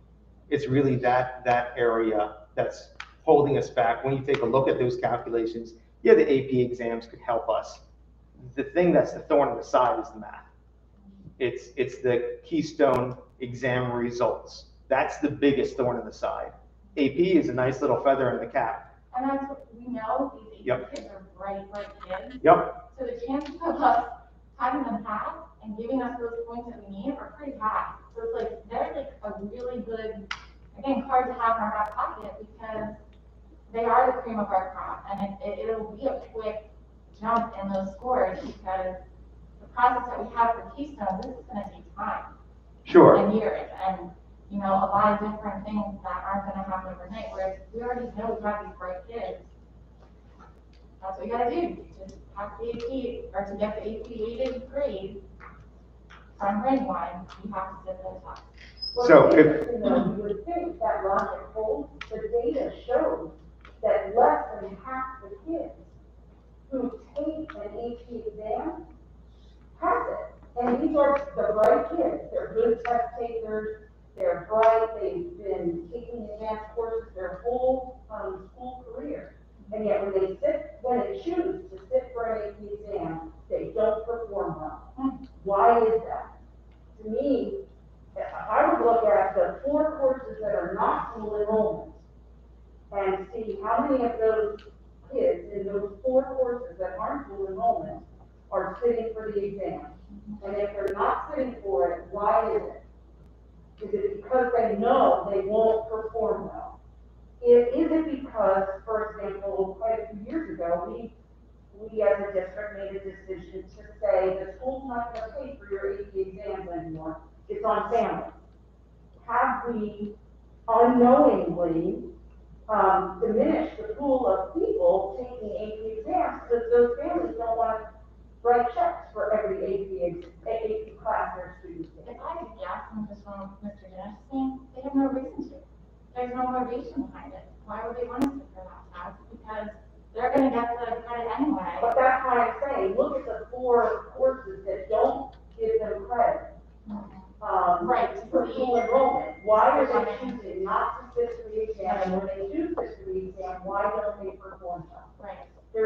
I think there's something there. How much is an AP test? how much is it? I think it's $90. Maybe I think 89 right And we do pay for half of it when needed. Each test? each test. Yeah. So They're taking 48 tests. that is 31 students taking 48 tests. Okay. Yep. So they're not each taking 48. Correct. Right. Yep. No. Yep. And then you choose to take an exam in their path of study. So if their major is going to be, politics, Yeah. then maybe they want to take the AP exam in U.S. history and U.S. Gov. Yep. And they're not going to take the one in literature because that's not their interest. So there may be those kinds of choices being made, but I would challenge the notion that this is a pandemic-related observation. I think Dr. Carter and I both have experience long before that, and it's consistent. Yeah, no, I don't think this is pandemic related. No. No. Yeah, I want to make sure I looked over Yeah, it. Can I say no. that? About fatigue on the, fatigue and that kind of thing. I think that's probably true. I think But I the think pandemic, long before the pandemic, we had these challenges here at Brandywine in this tiny little pocket of the student population, and I'm still trying to understand what's really going on. No, in terms of mode of instruction, the test became much more difficult to take last year because they had to be scheduled at a specific time worldwide. So you were either sitting at noon or 4, so that the different things that we had to adhere to as a result of virtual instruction, lockout browsers, the pandemic, didn't make the testing any less rigid or easily accessible for the students. So it made an already challenging and important process more challenging and harder, which tends to be the College Board's motto, but that's my 2 cents. So when I designed the presentation, I designed this as a community presentation. Coincidentally, it's primarily presented to board members or former board members. So you are aware of these things, but I'm just going to run through this and the fact that through the curriculum instruction lens, the things that we've been working on within the classroom over the last several years, we have listed here. So again, we've really focused on making sure that we have pre-K counts in the elementary, interventionist positions. We've shifted what we're doing we had a technology class here that we shifted more into technology coaching. We've implemented a STEM pathway, maker spaces in the learning commons or libraries. We implemented a high school computer science pathway. We've implemented a ton of transitions and mentorships across our buildings, elementary all the way to high school. We've implemented, as Mr. Potiger was talking about earlier, 2 required courses when we said, what do we want our students to know when they leave us? We implemented these 2 courses. We have internships available. We shifted what we were doing with our 8th grade world language. Instead of a year of Latin, we now have an exploratory program with a quarter of a genius hour type course called Inspire. We shifted our graduation requirements. We did class rank. We took a look at all the courses that we were waiting, and we shifted that around to make sure it was standardized. We have more partnerships than we've had before with higher ed. We've implemented hybrid and personalized learning. We've set instructional expectations. We've personalized and added time for more professional development. We've standardized a walkthrough procedure, overhauled our evaluation model, and then we've also just strengthened the induction process, and we'll be continuing to do that in the coming years as well. So just from that snapshot, like what has been going on over the last several years, there has been a lot that we have been working on with a focus on math instruction. I think I hit it. K-8, we're doing pretty well. 9 through 12, literature and bio is very promising. Math continues to be an area of focus. We have many supports in place for math. Unfortunately, that's not a quick fix. That's going to take some time. And being a super patient person, that's hard. Then, of course, the college credits. We were talking about AP dual enrollment. We see more and more students leaving us with more college credits. So if that's the path that they choose, they're set up for success. Questions, comments, concerns before I hand it off to Dr. Reese? Just on the college credits. Yes. It comes down to where you're going to school. Correct. Because if you're going to an elite school, even a 5 on an AP test is not going to get you credit. Correct. Yeah, a lot of it comes down to that. Or if it's a class in your major, they're not going to give you credit. They may give you an elective, but they're not going to give you, if you're going into math or engineering, they're not going to give you a calculus credit. Correct. Yep, and each college is different too. Yeah, so the more elite you get, forget it. Correct. Okay. It helps you get in, but that's That's it. Yeah. Thank you very much, Dr. Reese. Just forward it back right there, and that's the Okay. Okay. Special education. Deep breath. Are you ready for this? Okay. So the numbers that are being shown here right now is the special education enrollment for the last 6 years. And this data comes from child count we do every year. So every year, IDEA, the Individual Disability Education Act, requires us to do a data enrollment. We upgrade all our students into a system, they send it to the state. It's done statewide and it's done nationally. And we need to share all the numbers up to December 1st.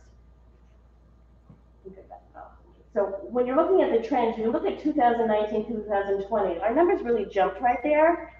And when we look back to see why the numbers were jumping a little bit more during that year, the enrollment in the district is going down as we're moving a little bit through each year. But that year we had a lot of enrollments from other school districts. We actually had 25 enrollments from another school district. The other thing we're looking at that impacts our special education numbers are early intervention students that come to us in kindergarten. So early intervention is the services they receive for developmental delays or learning disabilities from birth through age 5.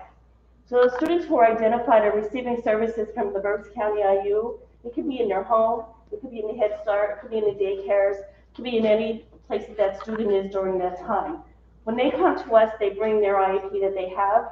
It's actually called an IFSP, an individual family service plan. Because the IU, when they're getting their special education services from birth through 5, they actually work with the parents as well, giving the parents training in their homes and helping them support their children. When they come to us, then we'll either evaluate them again and we'll look into the sort of program that they need. So when we looked at 2019-20, we also had 15 students coming to us from early intervention into kindergarten.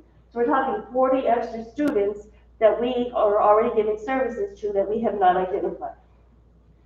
When we identify a student, it's usually a parent request or the school district request after they've gone through all their interventions or the MTSS RTI process.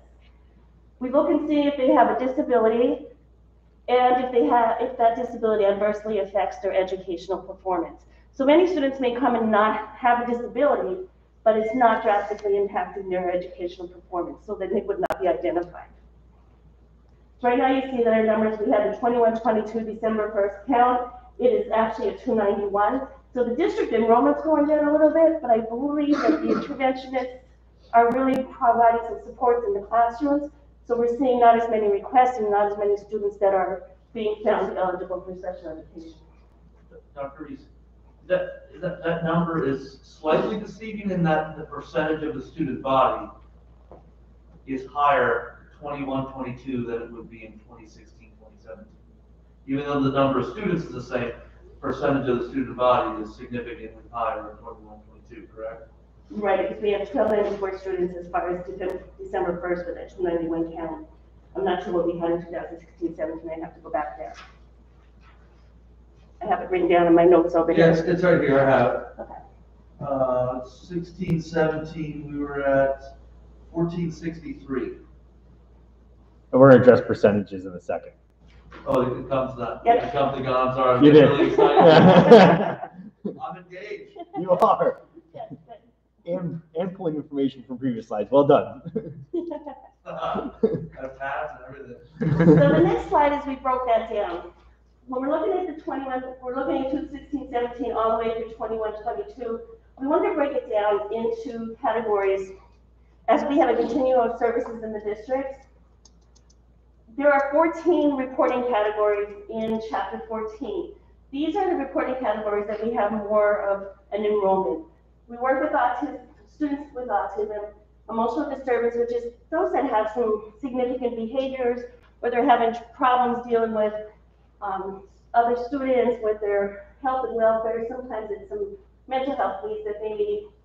Intellectual disability, which they have changed a few years ago, and that used to be the mental retardation, in case you weren't sure what intellectual disability was. Other health impairment, that is those disabilities that impact you because of a health situation. Sorry, I get a little nervous when I'm in front of you guys for some reason. So other health impairment are where all the other disabilities sort of don't fit in there. So if someone has ADHD, sometimes it's asthma, it may be Tourette syndrome or ADD. Those usually fall under the other health impairment. Specific learning disability is those reading disabilities, math disability, or written expression. And then speech or language, of course, are the speech sounds and the language needs that the students may have. So looking at the different colors throughout the years, as the years go on, you see the significance of what the needs are in the district. So right now we have learning support classrooms, autistic support classrooms, life skills support classrooms, and emotional support classrooms based on what we see what the needs are the last few years. We're getting to your slide. Okay, going back, still a child time, working through the years. The blue is the Brandywine Heights, the red is the state. In comparison, our numbers are significantly higher than the state average at this point. Again, I'm going back to those slides that you're looking for. Although our average is significantly higher, you can see with the chart up here, specific learning disability is growing. So we're getting close, but we're not up above the state average yet. Other health impairment is the disability category that we're finding has drastically increased. They use all these numbers from Child Fund when we have our compliance monitoring every 5 years. Then they look to see if we have a need in one of those areas that we're over-identifying. Right now, I don't think we are over-identifying, however, it appears that it is when you look at the charts. Again, when we have students that move in, they're coming to us with an IEP, and they already have the disability category in that IEP when they're coming to the graduate line. Any questions on that? Are these numbers including all students, including the outplaced students that go to other schools, or just in-house students? Outplaced students as well. Okay, so total students that are school districts responsible. Yeah. When you do your child count, it goes for compliance monitoring. The child count is, they're looking at the monitoring of your programs and activities. So then when we do the special education, plan, we use this information to see what action plan we can put in place to help reduce some of those numbers. And again, a lot of the things Mr. Boker was talking about with the interventionists, the different scheduling, we're working towards helping with that as well. Then when they come to the monitoring, they'll review all those files as well. So the key takeaways, identification of students is higher than the state average, as we have seen there, and then student movement is contributing factor to the identification rate. Again, when those movements come in, we're already up to 10 this year as of December 1st, and we have a whole year, the whole half a year to go yet. So I anticipate that we're maybe up to 20 or more at that point. So any questions on any of the takeaways? Okay, so let's move on to student life. Sorry, I was moving on really quick. Okay, so student life, when we're looking at now, we're moving away from achievement a little bit, we're moving away from special education. We want to encourage our students to get involved in more extracurricular activities or extracurricular activities such as athletics and clubs, music and band. So we'll start with music. We're looking at the intermediate unit and the intermediate and middle school chorus, intermediate middle school band, and we're looking at the high school chorus and the high school band. You can see that the numbers are they're decreasing as the years go. We're looking at our intermediate middle school chorus, numbers are a little larger than the high school, however, the numbers are also decreasing with the dark blue on the top line. When we move to the high school, the chorus and the band, they have so many more opportunities. We're seeing that the numbers are going down because of all the different classes they can choose, different clubs and other different activities they can jump into. We do want to note that for the intermediate middle school chorus and band and the jazz band, they have received outstanding and superior awards in the festivals that they've been involved in the past few years. The high school chorus and the high school band, as you know, the band just was in the Philadelphia Marching Parade for Thanksgiving. And in the high school chorus and band, they've had students who are participating in the district and state chorus or band each year. There's usually a representative. So they are doing well overall, even though we see some of those numbers decreasing. Dr. Reese, do you happen to have any benchmarks? So for example, a high school band, 10% of our kids participate. To me, that feels high. That feels good, even though it's declining just a little bit the last couple of years. But, you know, in other high schools around the county, is it 10% participation band? And it looks like 20, between 15 and 20% participation chorus? Or are our numbers actually better? Oh, I think our numbers are really good. We're just seeing some of them decreasing right now. We have really good engagement and active participation in our activities and our athletics. I think that's a really important message. I mean, we have a low population, so that's why the percentages are higher. If you go to the bigger school districts, a lot of your chorus and bands are audition only, and they restrict how many people they have, and it's not open to anybody who wants to sign up. Exactly. Because of the amount of students they have to pull from. One of our major issues, especially with band, is marching band. Mm-hmm. Because then you have students that are in fall sports, mm-hmm. and with only 100 kids per class, you have kids that can't do that. And so that's why we have a lot of drop-off that happens in band, which, you know, Dr. Ferrer. Yeah. And that's why I wanted to share that they are doing so well to get the outstanding and superior ratings for their festivals when they do participate. And then having district and county representatives, you know, probably regularly almost every year. Bruce, one question, and I'm jumping ahead to a slide because I'm an overachiever here. However, the one question I have is that the trend is the one that concerns me, and I'm just looking at historical data here, is that percentage, while 10% seems good, it's significantly less than it has been in years past, and then even worse historically. And then when you jump down to high school sport participation, the number of multi-sport athletes is significantly less than I would assume it has been historically. And I guess my question is, what is that trend? Because we've always been a small district. We've always had the same number of sports offerings and band and chorus opportunities. What are we attributing those numbers being so small in comparison to years past? For music, one of the things Mr. Pottinger talks about, the marching band, that's one of the things that the students picking that extra class, if they need, we're not picking it, they need to take that, because they have so many other things that they'd be involved in, they're not able to do that. So that helps reduce those numbers. Mr. Dinich, if you have anything else that you want to share about the marching band or the marching band in the high school, that was pretty much what they shared with me because of the taking that marching band class, that kind of limited the participation with that. I think what I've noticed just in my 3 years too is I'm seeing more of the same students doing absolutely everything too. So what ends up happening is we're almost stealing from our own pool, being a small school where I know my first year I might have chorus dedicated students, right, and then dedicated students and some athletes. I'm seeing more and more that it's the same students across the board. So what ends up happening is although we try to be flexible with every student, there are times when they just have to make a choice academically versus one of those, I would say, more encore related subjects, especially when they run into my BCTC students, because they're only with me for 5 periods a day. And if 2 of those periods are eaten up by, we'll say, music classes, again, we can be flexible and I'll work with any student, but sometimes the fact of the matter is they're just not scheduling into it.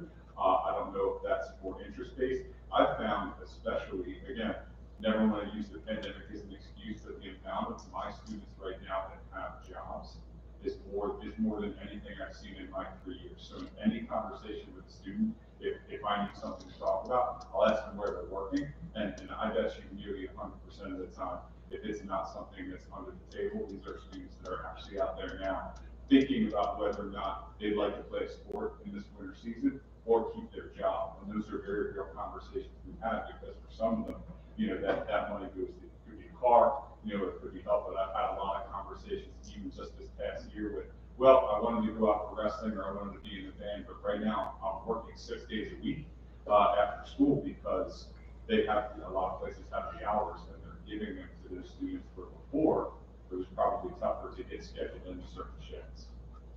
I just get concerned, like I said, knowing that we've been roughly the same size district for a long time, that we just don't have good cooperation between activities.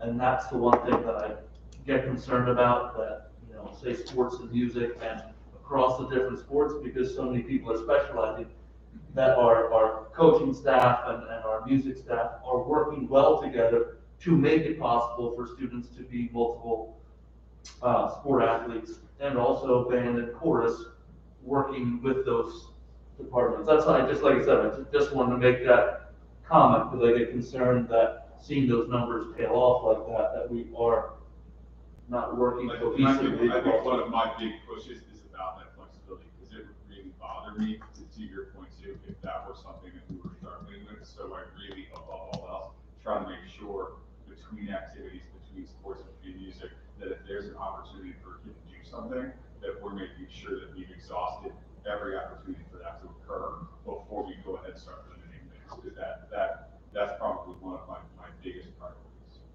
Perfect, thank you. And I'd like to piggyback on that too as well, because I will say this, and I think there's more collaboration now with these outside groups with band, chorus, athletics than when I got here. I mean, there's a lot of looking at the schedules, making sure. I mean, I know in the spring is a busy time too, that we actually look at our athletics, because we made changes to our athletic schedule to accommodate that when they have band and chorus concerts, that they don't conflict with each other. And it is a balancing act, because like Matt said, we're seeing a lot more kids that are athletes, but they're also in the band and chorus too. So you're trying to find that balance. And in athletics, the same thing that Matt indicated with the work, I see that also having an impact on athletics, because there are athletes that haven't gone out for sports this year that have in the past, and I know I have reached out to them and said, oh, you're not going to play basketball this year? They're like, no, I have to work. I have to make some money. So the other thing is, there is more specialization in sports now. We do have more athletes that are saying, I'm just going to do this one sport. That's all, that's all I'm going to do. And that hurt us this winter again, because, we have track athletes and we also have winter track and we have our winter sports. We did have some athletes this year that said, you know what, I want to concentrate on track. I like track. I'm going to go out to Kutztown and do winter track. I'm not going to go out for basketball this year. Gotcha. And Scott, I know we've talked about this, and I think maybe you've seen it in the community, but it seems like at the younger levels, there's a drop off of parent involvement as well as student involvement in the youth soccer, the youth programs, which is having a reciprocal effect as they matriculate into middle school. Yeah, absolutely. I mean, we did see, the pandemic really hurt our youth sports. We are seeing a little bit of rebound this year, which is a good thing. So hopefully we'll see increased participation in our youth programs. But yes, over the last few years, we have seen a decline in participation in our youth programs. And then the one other thing with when you're talking about the chorus and the band, they're all the same period. You have your two choruses and your two bands. So those students will have to pick, okay, you want to do jazz band or concert band, marching/concert band, or do I do one of the choruses, and you have to split between them. So the ones that may want to do all four can't. Has that always been the case? I think that's good. When Jackson turned ninth grade, they moved jazz band to a class. Oh, jazz band, yeah. It was after. I thought you meant like that. That was Yeah, after chorus. school before that. Yeah. And Then it's in the morning when they're with me. because of the athletes, they maybe the classes split their period. Because another big engagement opportunities is for high school club participation. We currently have 20% of the high school students participating in 13 different clubs. The clubs meet weekly, monthly, or bi-weekly. As you can see, there's a list of the clubs that are in place right now. And again, we really encourage, as you've heard of us talking today, is engaging and working with the whole child so that they can use that which they further their career in, whether it's the workforce, the military, or secondary education. They have the commitment, being involved in all these activities in athletics. They have the leadership skills, and it's really looked at their resumes when they move on. What is Friends Forever Club?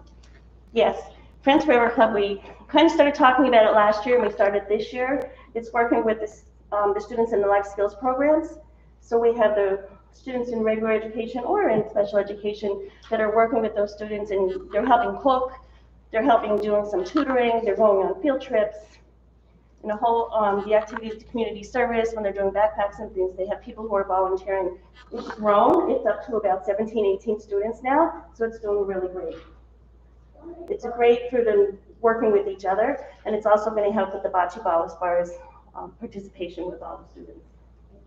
I just want to comment the observation about jobs and some of our high school students not being able to participate as broadly as that. They used to because of the need to generate income for their families and themselves. To me, that's really powerful in terms of a trend or an issue. I'm being facetious a little bit, but we have jobs here at Brandywine that we can't fill. Some of which students are more than qualified to do. Custodial work, there's a bunch of others, tutor, and, you know, all sorts of things. So anything we could do to put together programs where we're matching up to keep those kids on our campus for employment as opposed to sending them off in a car on a highway to somebody else's employer. Couldn't agree more. We had, I think the number is 14 students that worked for us last summer. And that was the highest we've ever had. It was great. Yeah. Yeah, we started that a few years back. School year would be, a potential as well, if we can figure it out. And I know product clubs, many of the students are in more than one club as well as some of the students are in more than one athletic event. In the community outreach, the district really prides itself in reaching out to the community and involving them in the school. It's really great for us because we can show off the good things that we're all doing and we're working on every day. But it also helps us with the supports for and resources for our families that are in need. So here are a list of some of the things that we're doing as of now. We have quarterly parent workshops that People Services is doing, and it's pretty much sharing resources that can help the parents out in the community, letting them know what is available for them and who to reach out to. We've done social emotional learning, trauma-informed care. We did just resources where we went through the website. We had community and schools come. We had concern and caring for counseling, just to give the parents some information on things that they had not known before. So we do that every quarterly. We just finished the second vaccination clinic downstairs today. It went very, very well. We had 40 students arrive for their second shot. There weren't as many criers this time. It was really nice. They also had, some cookies and candy canes when they were leaving. We have the annual vaccination clinic, the annual dental program. We work with Helping Harvest, helping the families receive some food. Quarterly clergy meetings. Again, that's a great resource to share what other kind of supports that we can bring in or that we can help them with. State police partnerships, Friends of Brandywine, communities and schools, which is, we have two social workers that come to the middle school. We partner with Kutztown and Fleetwood for the communities and schools that we have received a grant for a year or two ago. And it's a great resource for our students with mental health needs. And he also goes out, they both also go out into the community to work with families. We have the annual Angel Tree, which Fraternal Order of Eagles helps us, the Kutztown Optimist Club. Again, holiday meals for family needs from the Friends of Brandywine. We have gift cards that we share from the community outreach clubs, gift cards that the high school and middle school student council help with, and then of course all the parent organizations that we're involved in. Again, we pride our community outreach. We want to engage and build those relationships. It's good for our students, it's good for our staff, and it's great for our district. So key takeaways and questions. We have an emphasis on community school partnerships, very important, and high student engagement and participation in school activities. Any questions?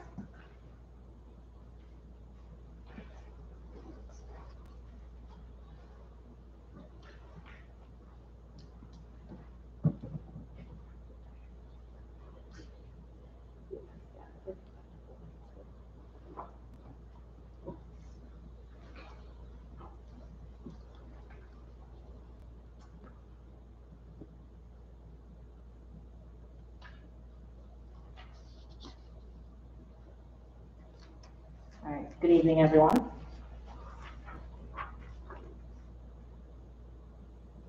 right, so I'm kind of going to go over through the budget and adoption timeline, kind of note the Act 1 index, kind of how that modifies our budget process. Then we'll kind of touch on, the revenues and expenditures that go into a budget, and also kind of touch on fund balance and some funded and unfunded mandates that we have to deal with while creating the budget. So like all school districts in the state of Pennsylvania, we operate in a fiscal year from starting in July and ending in June. As required by law, we're required to adopt the final budget by June 30th. This requires a lot of planning and even some estimation. Because if you don't know, we operate on the same fiscal year as the state, so we have a lot of unknowns going into the final budget. And we typically focus on the general fund. I touched about earlier in previous presentations with the board, and we'll see it throughout the budget process, that there are multiple funds, but the budget primarily focuses on the general fund, which is the main operating budget for the district. And the final budget is the outline we use to create the financial growth path that helps us support and carry out all the functions that Tom had talked about, Andrew had talked about, and Renee had talked about this evening.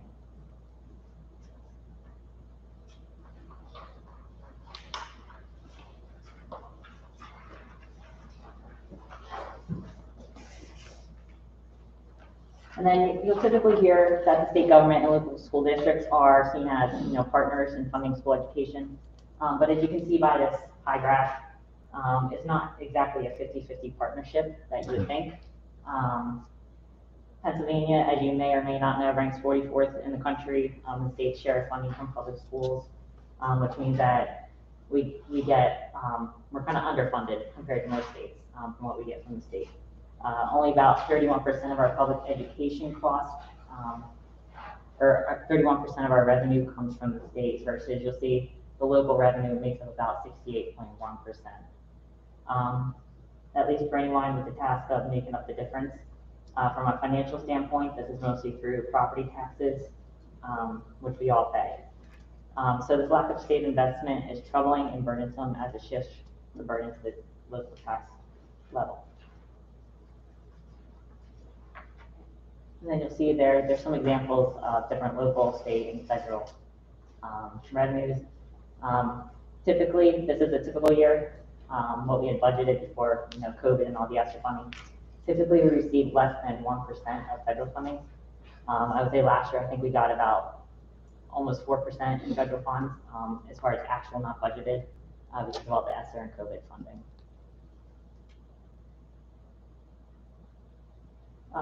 So what is Act 1? You'll hear that this evening and a lot going forward. Aside from the fact that it kind of gave us a longer timeline and more kind of deadlines throughout the budgeting process previously mentioned, it's also known as the Taxpayer Relief Act, as it imposes some additional and very critical limitations on school districts. Act 1, it basically limits our power to raise real estate taxes. Therefore, and I'll show you slides down the road, school districts must keep tax increases within the Act 1 index unless they file for exceptions. I think that the last time we had filed for an exception was probably about 10 years ago, and it's typically for special ed or PSERS increases. As a result, absent increases in state funding, school boards were often forced to develop what's called resource-driven budgets, meaning we can't really just create our budget and say, what revenues do we need to meet it? We have to make some cuts that we would not like to do.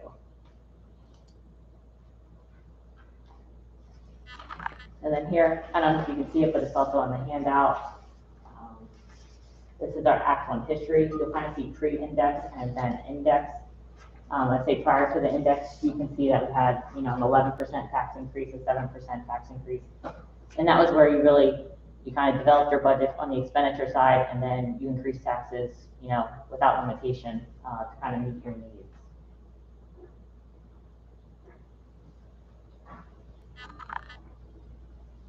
And then you kind of see tax increase compared to the Act 1 index. So here you'll see the most recent history of our Act 1 index versus the actual increase. The blue line is the adjusted Act 1 index, the amount that we're allowed to raise taxes without exceptions. And then in the red line, you'll kind of see our actual increase starting in 2012, 2013. So what you can't see on this chart is Brandywine kind of went on a roller coaster ride. There was ebbs and flows. We saw that 11%, 7%. They would have those years of 7 and 11%, and then they would go down to 1%. From a district standpoint, and also, from a taxpayer, where your tax dollars come out of your pocket and the money that you make, that's kind of hard to prepare for. So since then, and also in large part in the change to administration, Andrew had come on in 2013, 2014 as superintendent. You'll kind of see that we have kind of a steady, moderate increase. So it's more, his mindset was to kind of maintain a conservative approach with moderate increases, which allows us as a district to have financial stability with that little bit of cash flow coming in. So we can kind of build programs, but it's also manageable from a community standpoint.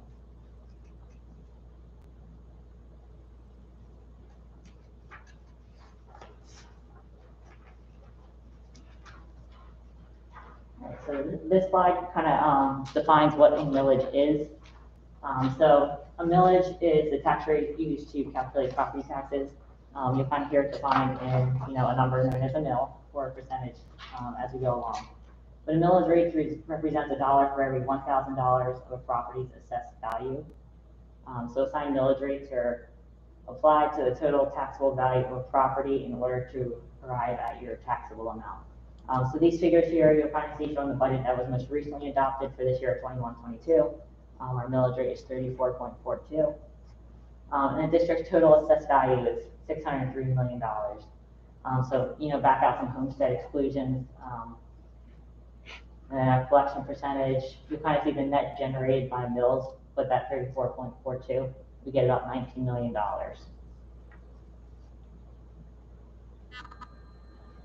right, and then the next slide is more of a bar chart, kind of showing, again, the mindset to simply, stay relatively flat tax, but maintaining that conservative approach both, for the community as well as the school district. But this is shown in terms of a mill, not percentage.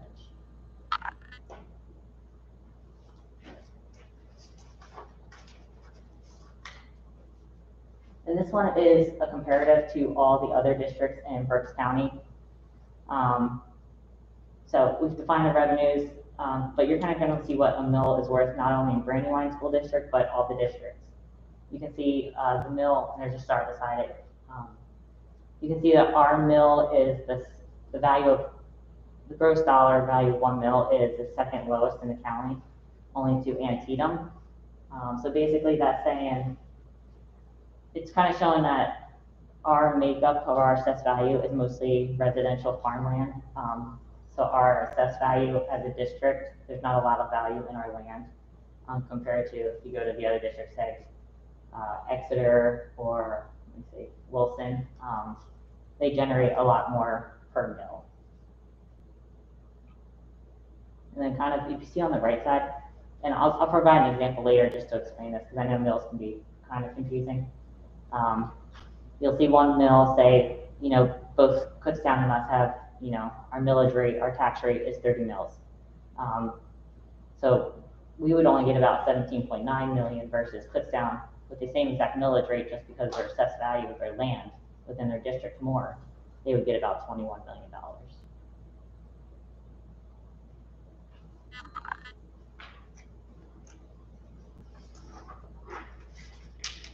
So this is probably my most interesting slide, and then one I'll show you 2 slides down. And you'll kind of see where it has some errors and whatnot. This slide shows a millage comparison in 2 periods of time, both in 2010, 2011, and in 2020, 2021. And then you kind of see a trend line going, and it gives the percentage increase. So it's kind of the change, over that 10-year span that districts kind of underwent. So you would see just that from our assessed value that you would think our millage would be second highest in the county from a millage standpoint, and we are. But what's interesting is if you look at the percentage change, we're kind of somewhere in the middle. Versus Antietam's, all the way on the right, they're all the way up top, they've had the most significant increase. And then with the example, it'll kind of make more sense. But before I go on to the next slide, I kind of want you to look at Tulpehocken, who's seen a millage rate decrease, and then Antietam, who saw the significant increase. Some of you are kind of wondering, what's Tulpehocken doing that they can decrease, their millage rate? And it's, maybe it's something, a little bit of what they're doing, but it also has to do with something that's kind of out of their control. And then Antietam, same thing. It's not really what they're doing, it's kind of something that's outside of their control. And it kind of goes with us in our tax increase as well. There's also pieces that you can't control with your military. Okay, so I'll come back to that, but I kind of want to touch on this one. So like I said, there's some things that you cannot control. To generate more revenue, you can increase taxes, but you can also experience growth inside your school districts, which would increase the assessed values. So this shows the 5-year historical assessed value growth. As you saw, Tulpehocken, they were able to, stay flat, even decrease their millage rate because they've had, at least double, almost 10% assessed value growth over the last 5 years versus everybody else, and kind of around 2%, 1%. If you look at us, we're only 0.65%. Our district, we don't really see a lot of growth, mostly because we're residential farmland. And then Corn Antietam, they've had to significantly increase taxes because their assessed values are actually going down. So that's something that we, the district, we have to be mindful, and kind of, when we're planning and budgeting, we have to be conservative and also keep that in mind that we don't really have the growth. So we'll kind of go back to this millage example. All right, so we take family one. They're living in Olney Valley School District. They have an assessed value of $150,000. Say they live in a rancher. The school board has set the real estate tax rate at 27.66 mils. The homeowner's tax bill would be about $4,100. So you take the 26.6, multiply by the 150. And we come to Brandywine, similar situation. We at the district, we want to generate that for $4,140, the same as Ole did. We want to have the same tax revenue. So unfortunately, our assessed value is not quite as much. So to basically to achieve the same tax revenue on a similar household, we would have to tax at a higher rate, which is 34.42, to generate as a group the same amount of tax revenue. But unfortunately, we have to generate the same $4,100 in Brandywine. That hits a home that only, say their assessed value is only $120,000 versus a perhaps wealthier family over in Ole. So basically that kind of shows that here at Brandywine, we also have to be mindful as we're probably taxing more of a lower, cheaper property than say Ole is. We don't have the ability to tax or generate revenue as easily as our neighboring districts. All right, so kind of moving on to the expenditure side, kind of cover the revenue side, mostly focus on local revenues.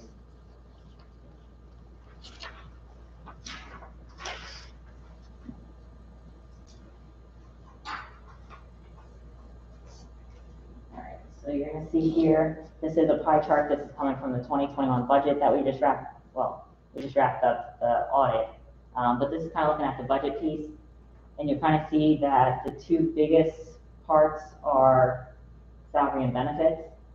But then if you also take it a step further, approximately 80% of our budget, well, total expenditures is from, the 100, 200, 300, and 500, which is salary, benefits, purchase services, which includes tuition paid to charter schools, and also professional and technical services, so those things that we outsource. So basically 80% is to, personnel. That's always an interesting chart. Yeah. Which one did you say they had, it was charter schools? 500 tuition. Yes.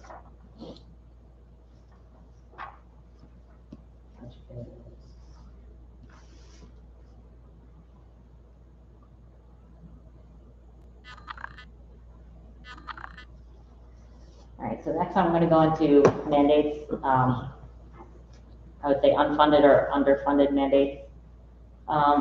These are costs that must be paid to a school district, basically due to federal or state law, but they provide little to no funding to actually pay for the cost of the program that they implement. Whether it's underfunded or unfunded, they have significant indirect effect on school district funding. When the mandates are introduced or modifications are made with additional requirements, a lot of times special ed will change the requirements or, kind of enhance them. They don't really give us more money to do so. And as a result, we must then reduce or eliminate programs, staffing, operational functions, and also increase our revenues, which are our taxes. This often limits the school board's and administrators' ability to shape away portions of the budget, because obviously those areas that we can't really touch. So you'll see there's prevailing wage. Prevailing wage is something that school districts, we have to pay state mandated wages for work on public sector construction and renovation projects that exceed $25,000. This kind of goes into the construction project, not so much the general fund day-to-day operations. And these rates are established by the Department of Labor, and I believe we follow the Philadelphia prevailing wage rates.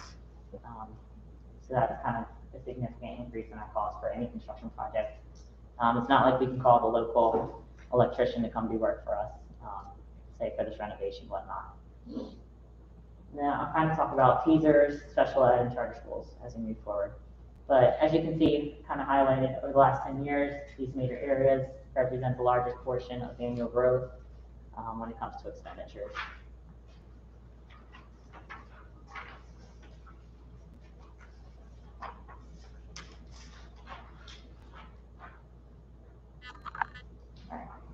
So kind of getting into teasers, but kind of back to our millage rate.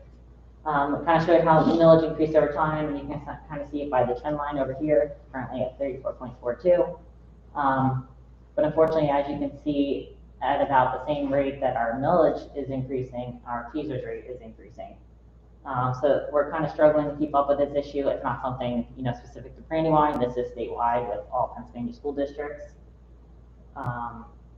So as you can see, between 2010, 11, and today, the mandated employer contributions increased significantly. So basically, for this year, it's 21, 22. For every dollar in salaries, we're paying basically 35 cents to teasers. When you kind of think about it, and it's not on this chart, if you go back to just 20 years ago, back in 2001, 2002, the teasers contribution rate for the district was only 1.09%. So that's a pretty dramatic increase. And as a result, I mean, that kind of goes back to, we have to make cuts where, areas that we can control.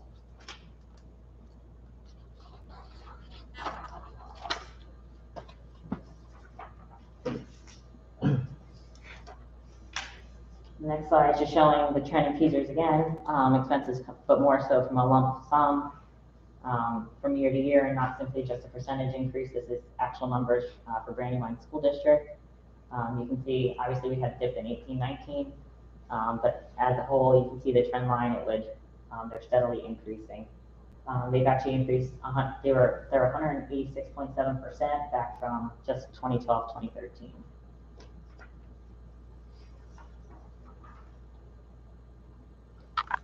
And then these are special ed instruction costs. Again, another unfunded mandate. We do get a subsidy from the state, but it's very little in comparison to the actual cost. And then for special education, this is obviously an area where we have to provide appropriate educational programs and services to meet the needs of all children, regardless of the handicap, disability, or the needs for specifically designed instruction. This is due to federal, state laws, regulations, court opinions that they dictate virtually every aspect of providing education to students with disabilities. It's fair to say, you see we spent $4.4 million. Special education is one of the most costly mandates imposed on school districts. And then I just put in here, it's worth noting, Pennsylvania law and regulations require school districts to identify and provide specifically designed instruction programs. Charter schools actually are not required to provide gifted services to the same identified students. That's not always interesting. And then next we move on to charter school tuition expenses. As you probably know, Brandywine is required to make tuition payments to charter and cyber schools for each of our resident students enrolled, whether it be a brick and mortar or a cyber charter school. Tuition rates are calculated based on our expenditures, not the expenditures of the district. So obviously, a cyber charter school, their expenditures and operating costs are far less than what ours are. This results in varying different tuition rates. Say somebody from Ole Valley could go, or Reading School District could go to the same cyber charter school, and they would pay a different rate than what we're paying, yet for the same service and instruction. And this, we typically tends to lead us to overpay for charter schools, and most notably, this tends to happen in the special education and cyber charter school areas. If you look last year, it's probably an anomaly due to the pandemic. There's the $750,000 That's a 179% the amount that was just back in 2012, 2013. It's certainly more than the allowable Act 1 index increase. While that looks, that's nothing, good, it is worth noting that this could have been far worse back in 2021. Mrs. Honich and her team had over 250 students in their full-time cyber virtual academy. They have an 87 completion rate, and without that academy, we probably would have spent an additional $3.4 million. How do they calculate the cost per district for sending to their school? Yeah, so for any charter school, whether it be cyber or not, we do what's called a PDE 363, and it's basically this Excel, sorry, it's this Excel spreadsheet, and it takes all of our expenses and it withholds, a couple different expenses, and then it'll put into this formula and it calculates our annual tuition rate. So it's literally based off our budget.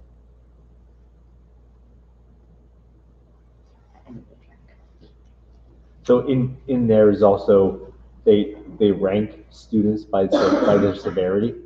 So they have a 3-tiered ranking. And so a student that is costly is tier 3, and then ones that are maybe just receiving a physical therapy, occupational therapy, where they could be at tier 1. And so that tiered ranking also then is a contributing factor to how they evaluate the cost for special education. But that budget that we build in for special education, which is inclusive of out-of-placement students, is what is used then to drive our factor. I think, if I remember right from the board meeting, we talked about it, I think it's 37,000 is what our cost is for special education. So that varies from district to district. Based off of their education. So where do we stand and what our costs are? I think we saw this recently. We did. We talked about the county average, and we're higher than the county average for our special education costs. And primarily that's because when you look at a small schools always are going to have a higher per pupil expenditure than a large school. So you can spread your staff, your students out over a larger. So you compare us to a Wilson or a Boyertown, or Redding's kind of an anomaly, but any of those bigger school districts, we're going to have a much higher per pupil allocation than the others. So you take a Tulpe, you take a Fleetwood, you take an Ole, a Kutztown, we're going to be all in a similar boat for per pupil expenditure because we're smaller schools. But it drives up the cost.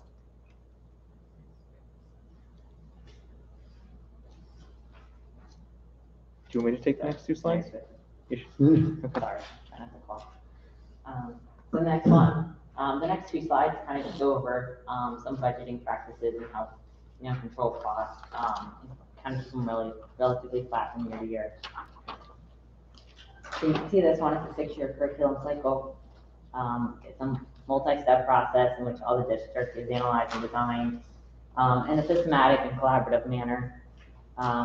It obviously from their lens, and allows for the evaluation, but also the development process, the implementation, revision, and then just time to allow the program to be program effectiveness to be realized.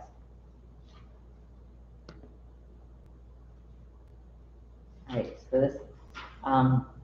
so this process has several benefits. First, from a financial perspective, this model enables effective and fiscally responsible use of district resources.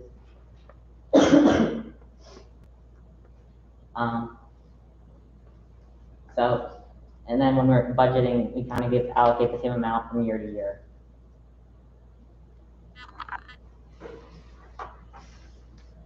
And then also you can see here is the 4-year technology cycle. 4 years is about the expected useful life of all the equipment. It has several purposes. Helps the district and the technology department stretch their budgets and eliminate the need to dispose of outdated or surplus equipment. But it also ensures that teachers, staff, and students also have access to current technology.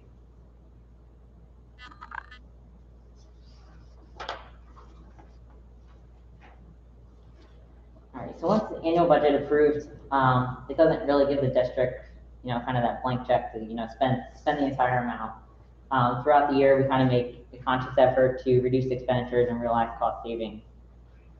Funds are not simply spent because they've been budgeted, they're spent because they're necessary. So at the end of the year, we might have, what's called money unspent, and that'll go into what we call as a fund balance. And that kind of reflects our efforts taken as a district to manage our finances in a responsible manner. So you kind of see our fund balance over the years, and there's kind of this misconception that money put in the fund balance is kind of this rainy day set aside fund, but it's really not. It's not similar to your personal savings or cash account. And then also kind of the purpose of the fund balance, more so for Brandywine, it's also to maintain adequate financial cash reserves in order to demonstrate a strong financial position. If we go to obtain any financing, they're going to look at our reserves to see that we have adequate resources. But it also allows us to have solid financial planning and sound fiscal management. Fund balance should be at a level that supports attaining district long-range goals in the community and for our students. Insufficient fund balance could result in district borrowings when it's probably not necessary or ideal. So you'll see a lot of, smaller items or, capital or maintenance items we kind of fund within our general fund budget from year to year. Versus some districts that don't have the fund balance on hand, they would have to go out and finance.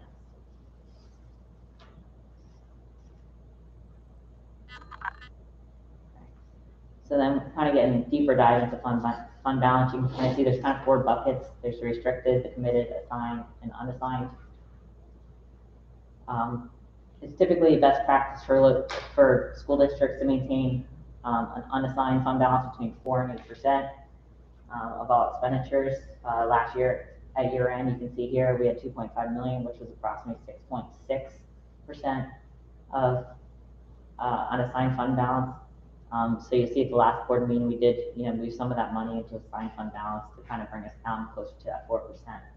But there's typically 3 buckets up here that the district kind of focuses on. And the first one would be committed fund balance. You'll see up there, that's where we put our PSERS, money for to kind of help offset that retirement spike, so to say. Then there's assigned fund balances that are intended for specific purposes. Typically, the board approves those as well. And then the unassigned fund balance.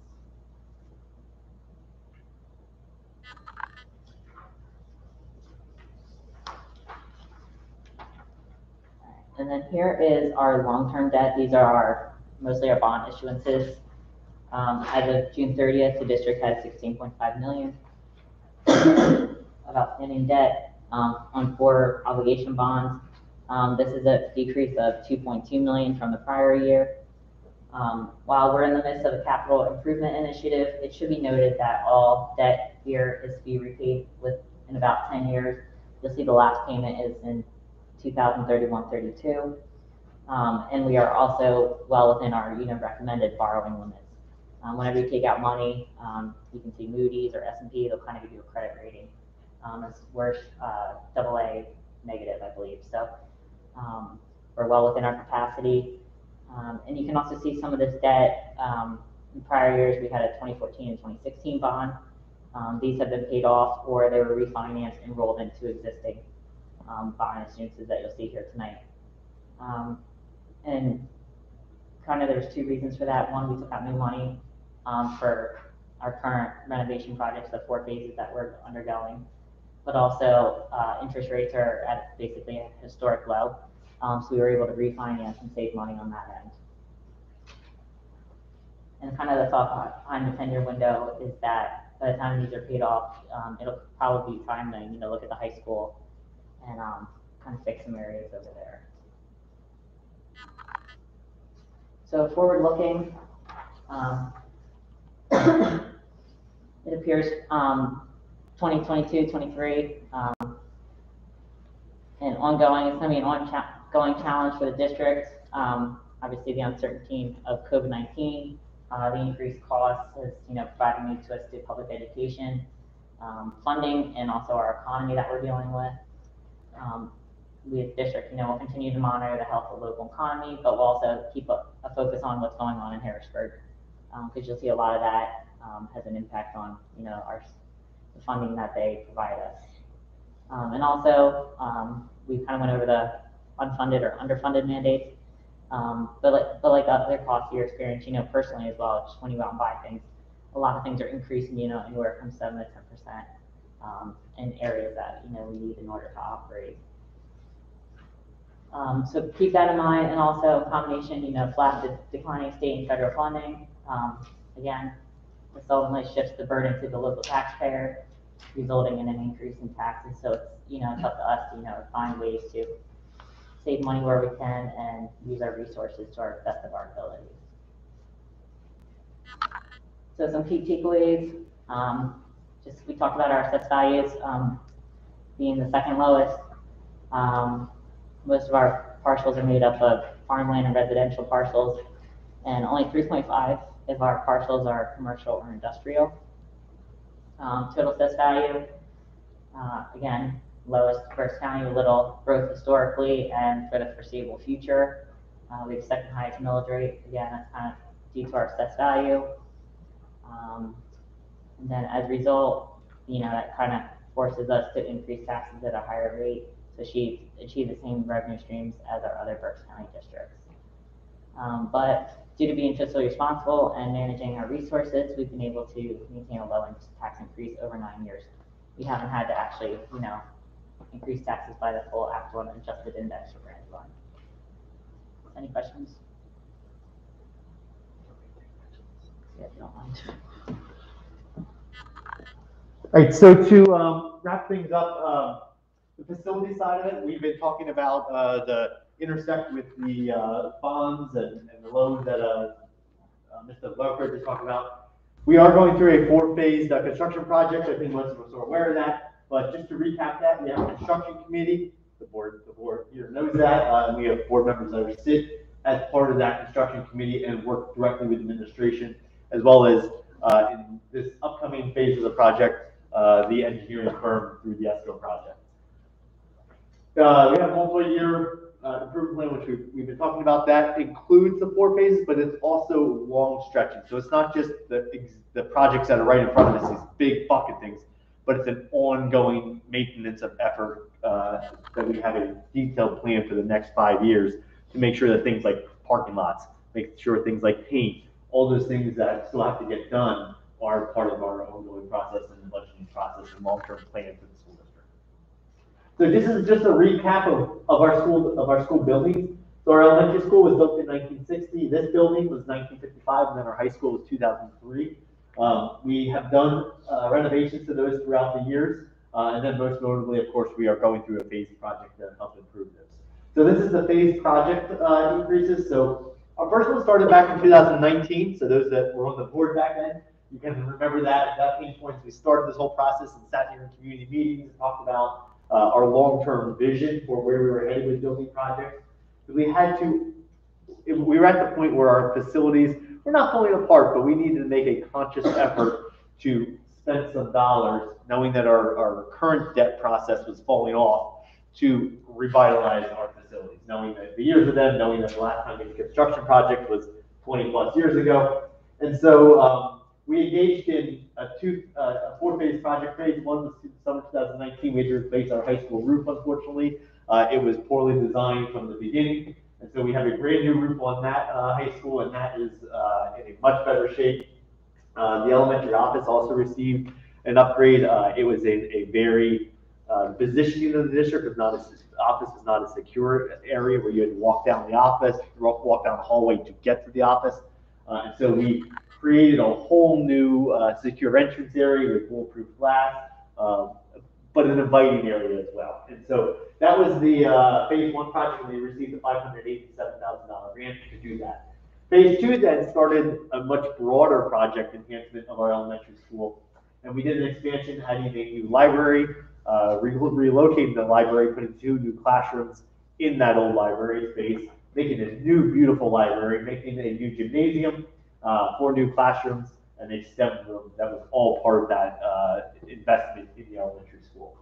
Right now, we're going through phase 3, which is the ISMS, intermediate school, middle school renovation. This space right here that we're sitting in is part of that.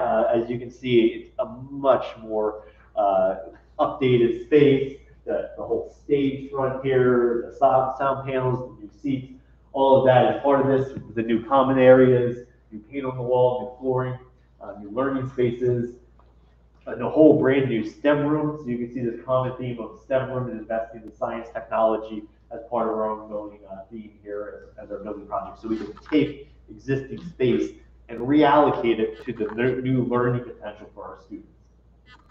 And then finally, phase 4, which we're going to be, we're beginning that process of planning right now, will be to do some work outside here at the intermediate middle school, to do some work outside the high school with the stadium seating. And then a majority of this project is to do a lot of the HVAC upgrades in this building, HVAC upgrades at the high school, and then auditorium lighting at the high school. So just some quick pictures to show the changes. This was our old entrance. And now this is our new beautiful entrance that we walk into. And this is that lobby area that we were talking about, which is a welcoming area, nice, bright, clear, but also very secure. This is our new learning spaces. So this is the library and STEM space. And again, just a remarkable space, one of our nicest in the entire district. And then a beautiful brand new gymnasium at the elementary school, which has a twofold purpose. One to be gymnasium and kind of their auditorium area for events. It also is the space that we can use to cross-reference and hold other sporting events, practices, youth practices, overflow for middle school sports to use that space. Some updated pictures of what we've done here in this building. So a new entrance area. This building we're sitting in, like the space we're looking at now. A brand new STEM space. We took the old boardroom meeting space at LGI, converted it into this beautiful STEM lab area. And then finally, the common areas, the hallways, the old hexagon centers have been blown out, and now there's all these beautiful common learning spaces, which is really being utilized on a daily basis by our students and staff. So this is the final phase. I'm not going to go through all this, but it's mentioned what I mentioned earlier. It's the HVAC upgrades. It's the upgrades to the outside of this building, the stadium, not a whole a brand new stadium, but a rehab to make sure that we're meeting code, and then some work over at the high school to make a more secure area for dropping off students into that building, and again, all those HVAC pieces that we need to, HVAC is just really costly. So to try to pull that into a regular budget, it's pretty intense to do that, so that's why we're trying to roll that into this project. We're doing it through a VISA, which is an energy savings, Guaranteed Energy Savings Act, and so the concept behind this is that you partner with a company, and there's no change orders involved. So you develop the scope, you partner with that company, and then they roll out the project, and there's no change orders associated. So you have to really define that scope, but you are working together instead of in some ways, a process where you have a contractor, you're the owner, and maybe we won't see eye to eye. This is truly a partnership process. You have funding strategies to do that. We do bonds, bank loans, capital reserve accounts, and grants. So I talked about grants, where we were very lucky to be able to have grants to do the elementary addition. We also have grants coming in through COVID funds, the ESSER funds, and we're able to offset a lot of that HVAC cost in this upcoming phase of the project, which is great. And then we talked about the bank loans and the bonds. We talked about the debt earlier. And then the final bucket is this capital reserve account, which is part of that fund balance strategy, where you put dollars aside in fund balance, your savings account of the school district, to offset some of these ongoing costs. And that's associated with the building project, but that's also associated with that multi-year plan for renovations of our facilities. Some key takeaways here. The board recognized that need to make improvements in our facilities, and we embarked on that starting back in 2019, a 4-phase project, which we talked about, and then the funding of the project maintains the existing taxing structure with the debt expiring in 10 years. Any questions on the facilities? Any questions in general? So what I hope you were able to take away from tonight, and I know it was long, and I apologize, but what I hope you were able to take away tonight is some of those cross connects. So we talk about demographics, we talk about the poverty piece, how that's connected over to the academic piece, and how that is then connected over to some of the changes in what's happening with our assessed value, and what that ultimately means to then the taxation piece of the revenue coming to the school district. All these things are interconnected, and it's hard when we talk about what's happening with this piece of it, or what's happening with the academic side, or what's happening with our demographic shift. All these pieces are interconnected, whether it's the financial planning for the school district, how we have to support our students, or it's the revenue coming in from the taxation, or it's how we're going to support the academic program. The goal tonight was while we presented it in buckets and in somewhat of isolation, that you start to see that all these things work in concert with each other as we make planning decisions for the school district in terms of financial sustainability or in terms of the academic programming for our students. So thank you so much for coming this evening. Oh, yes. Just a real quick question in terms of revenue and real estate taxes, or the transfer tax, really. The real estate market has been booming the past 18 or 24 months, and continues to be. Have we recognized any benefit from that in terms of revenue coming into the district? I know a lot of other school districts have. Do you know what the answer to that is? Yes, I don't have the exact numbers offhand, but I think last year, we far exceeded what we had budgeted. And I think it was probably the highest amount that, I didn't look back all the way historically, but that we had received as a district. And that certainly continues, that's a continuing trend this year as well. The other interesting trend is we were concerned about people being able to pay their taxes last year because of COVID, and it was the highest collection we've ever had in history, which is interesting. So those are two good news soundbites. Yeah. Again, thank you everyone for coming this evening. I greatly appreciate it. I know it's a lengthy meeting, but I appreciate you hanging in there with us. And again, hopefully it was beneficial. Nice job, everyone. Thanks. Thank you.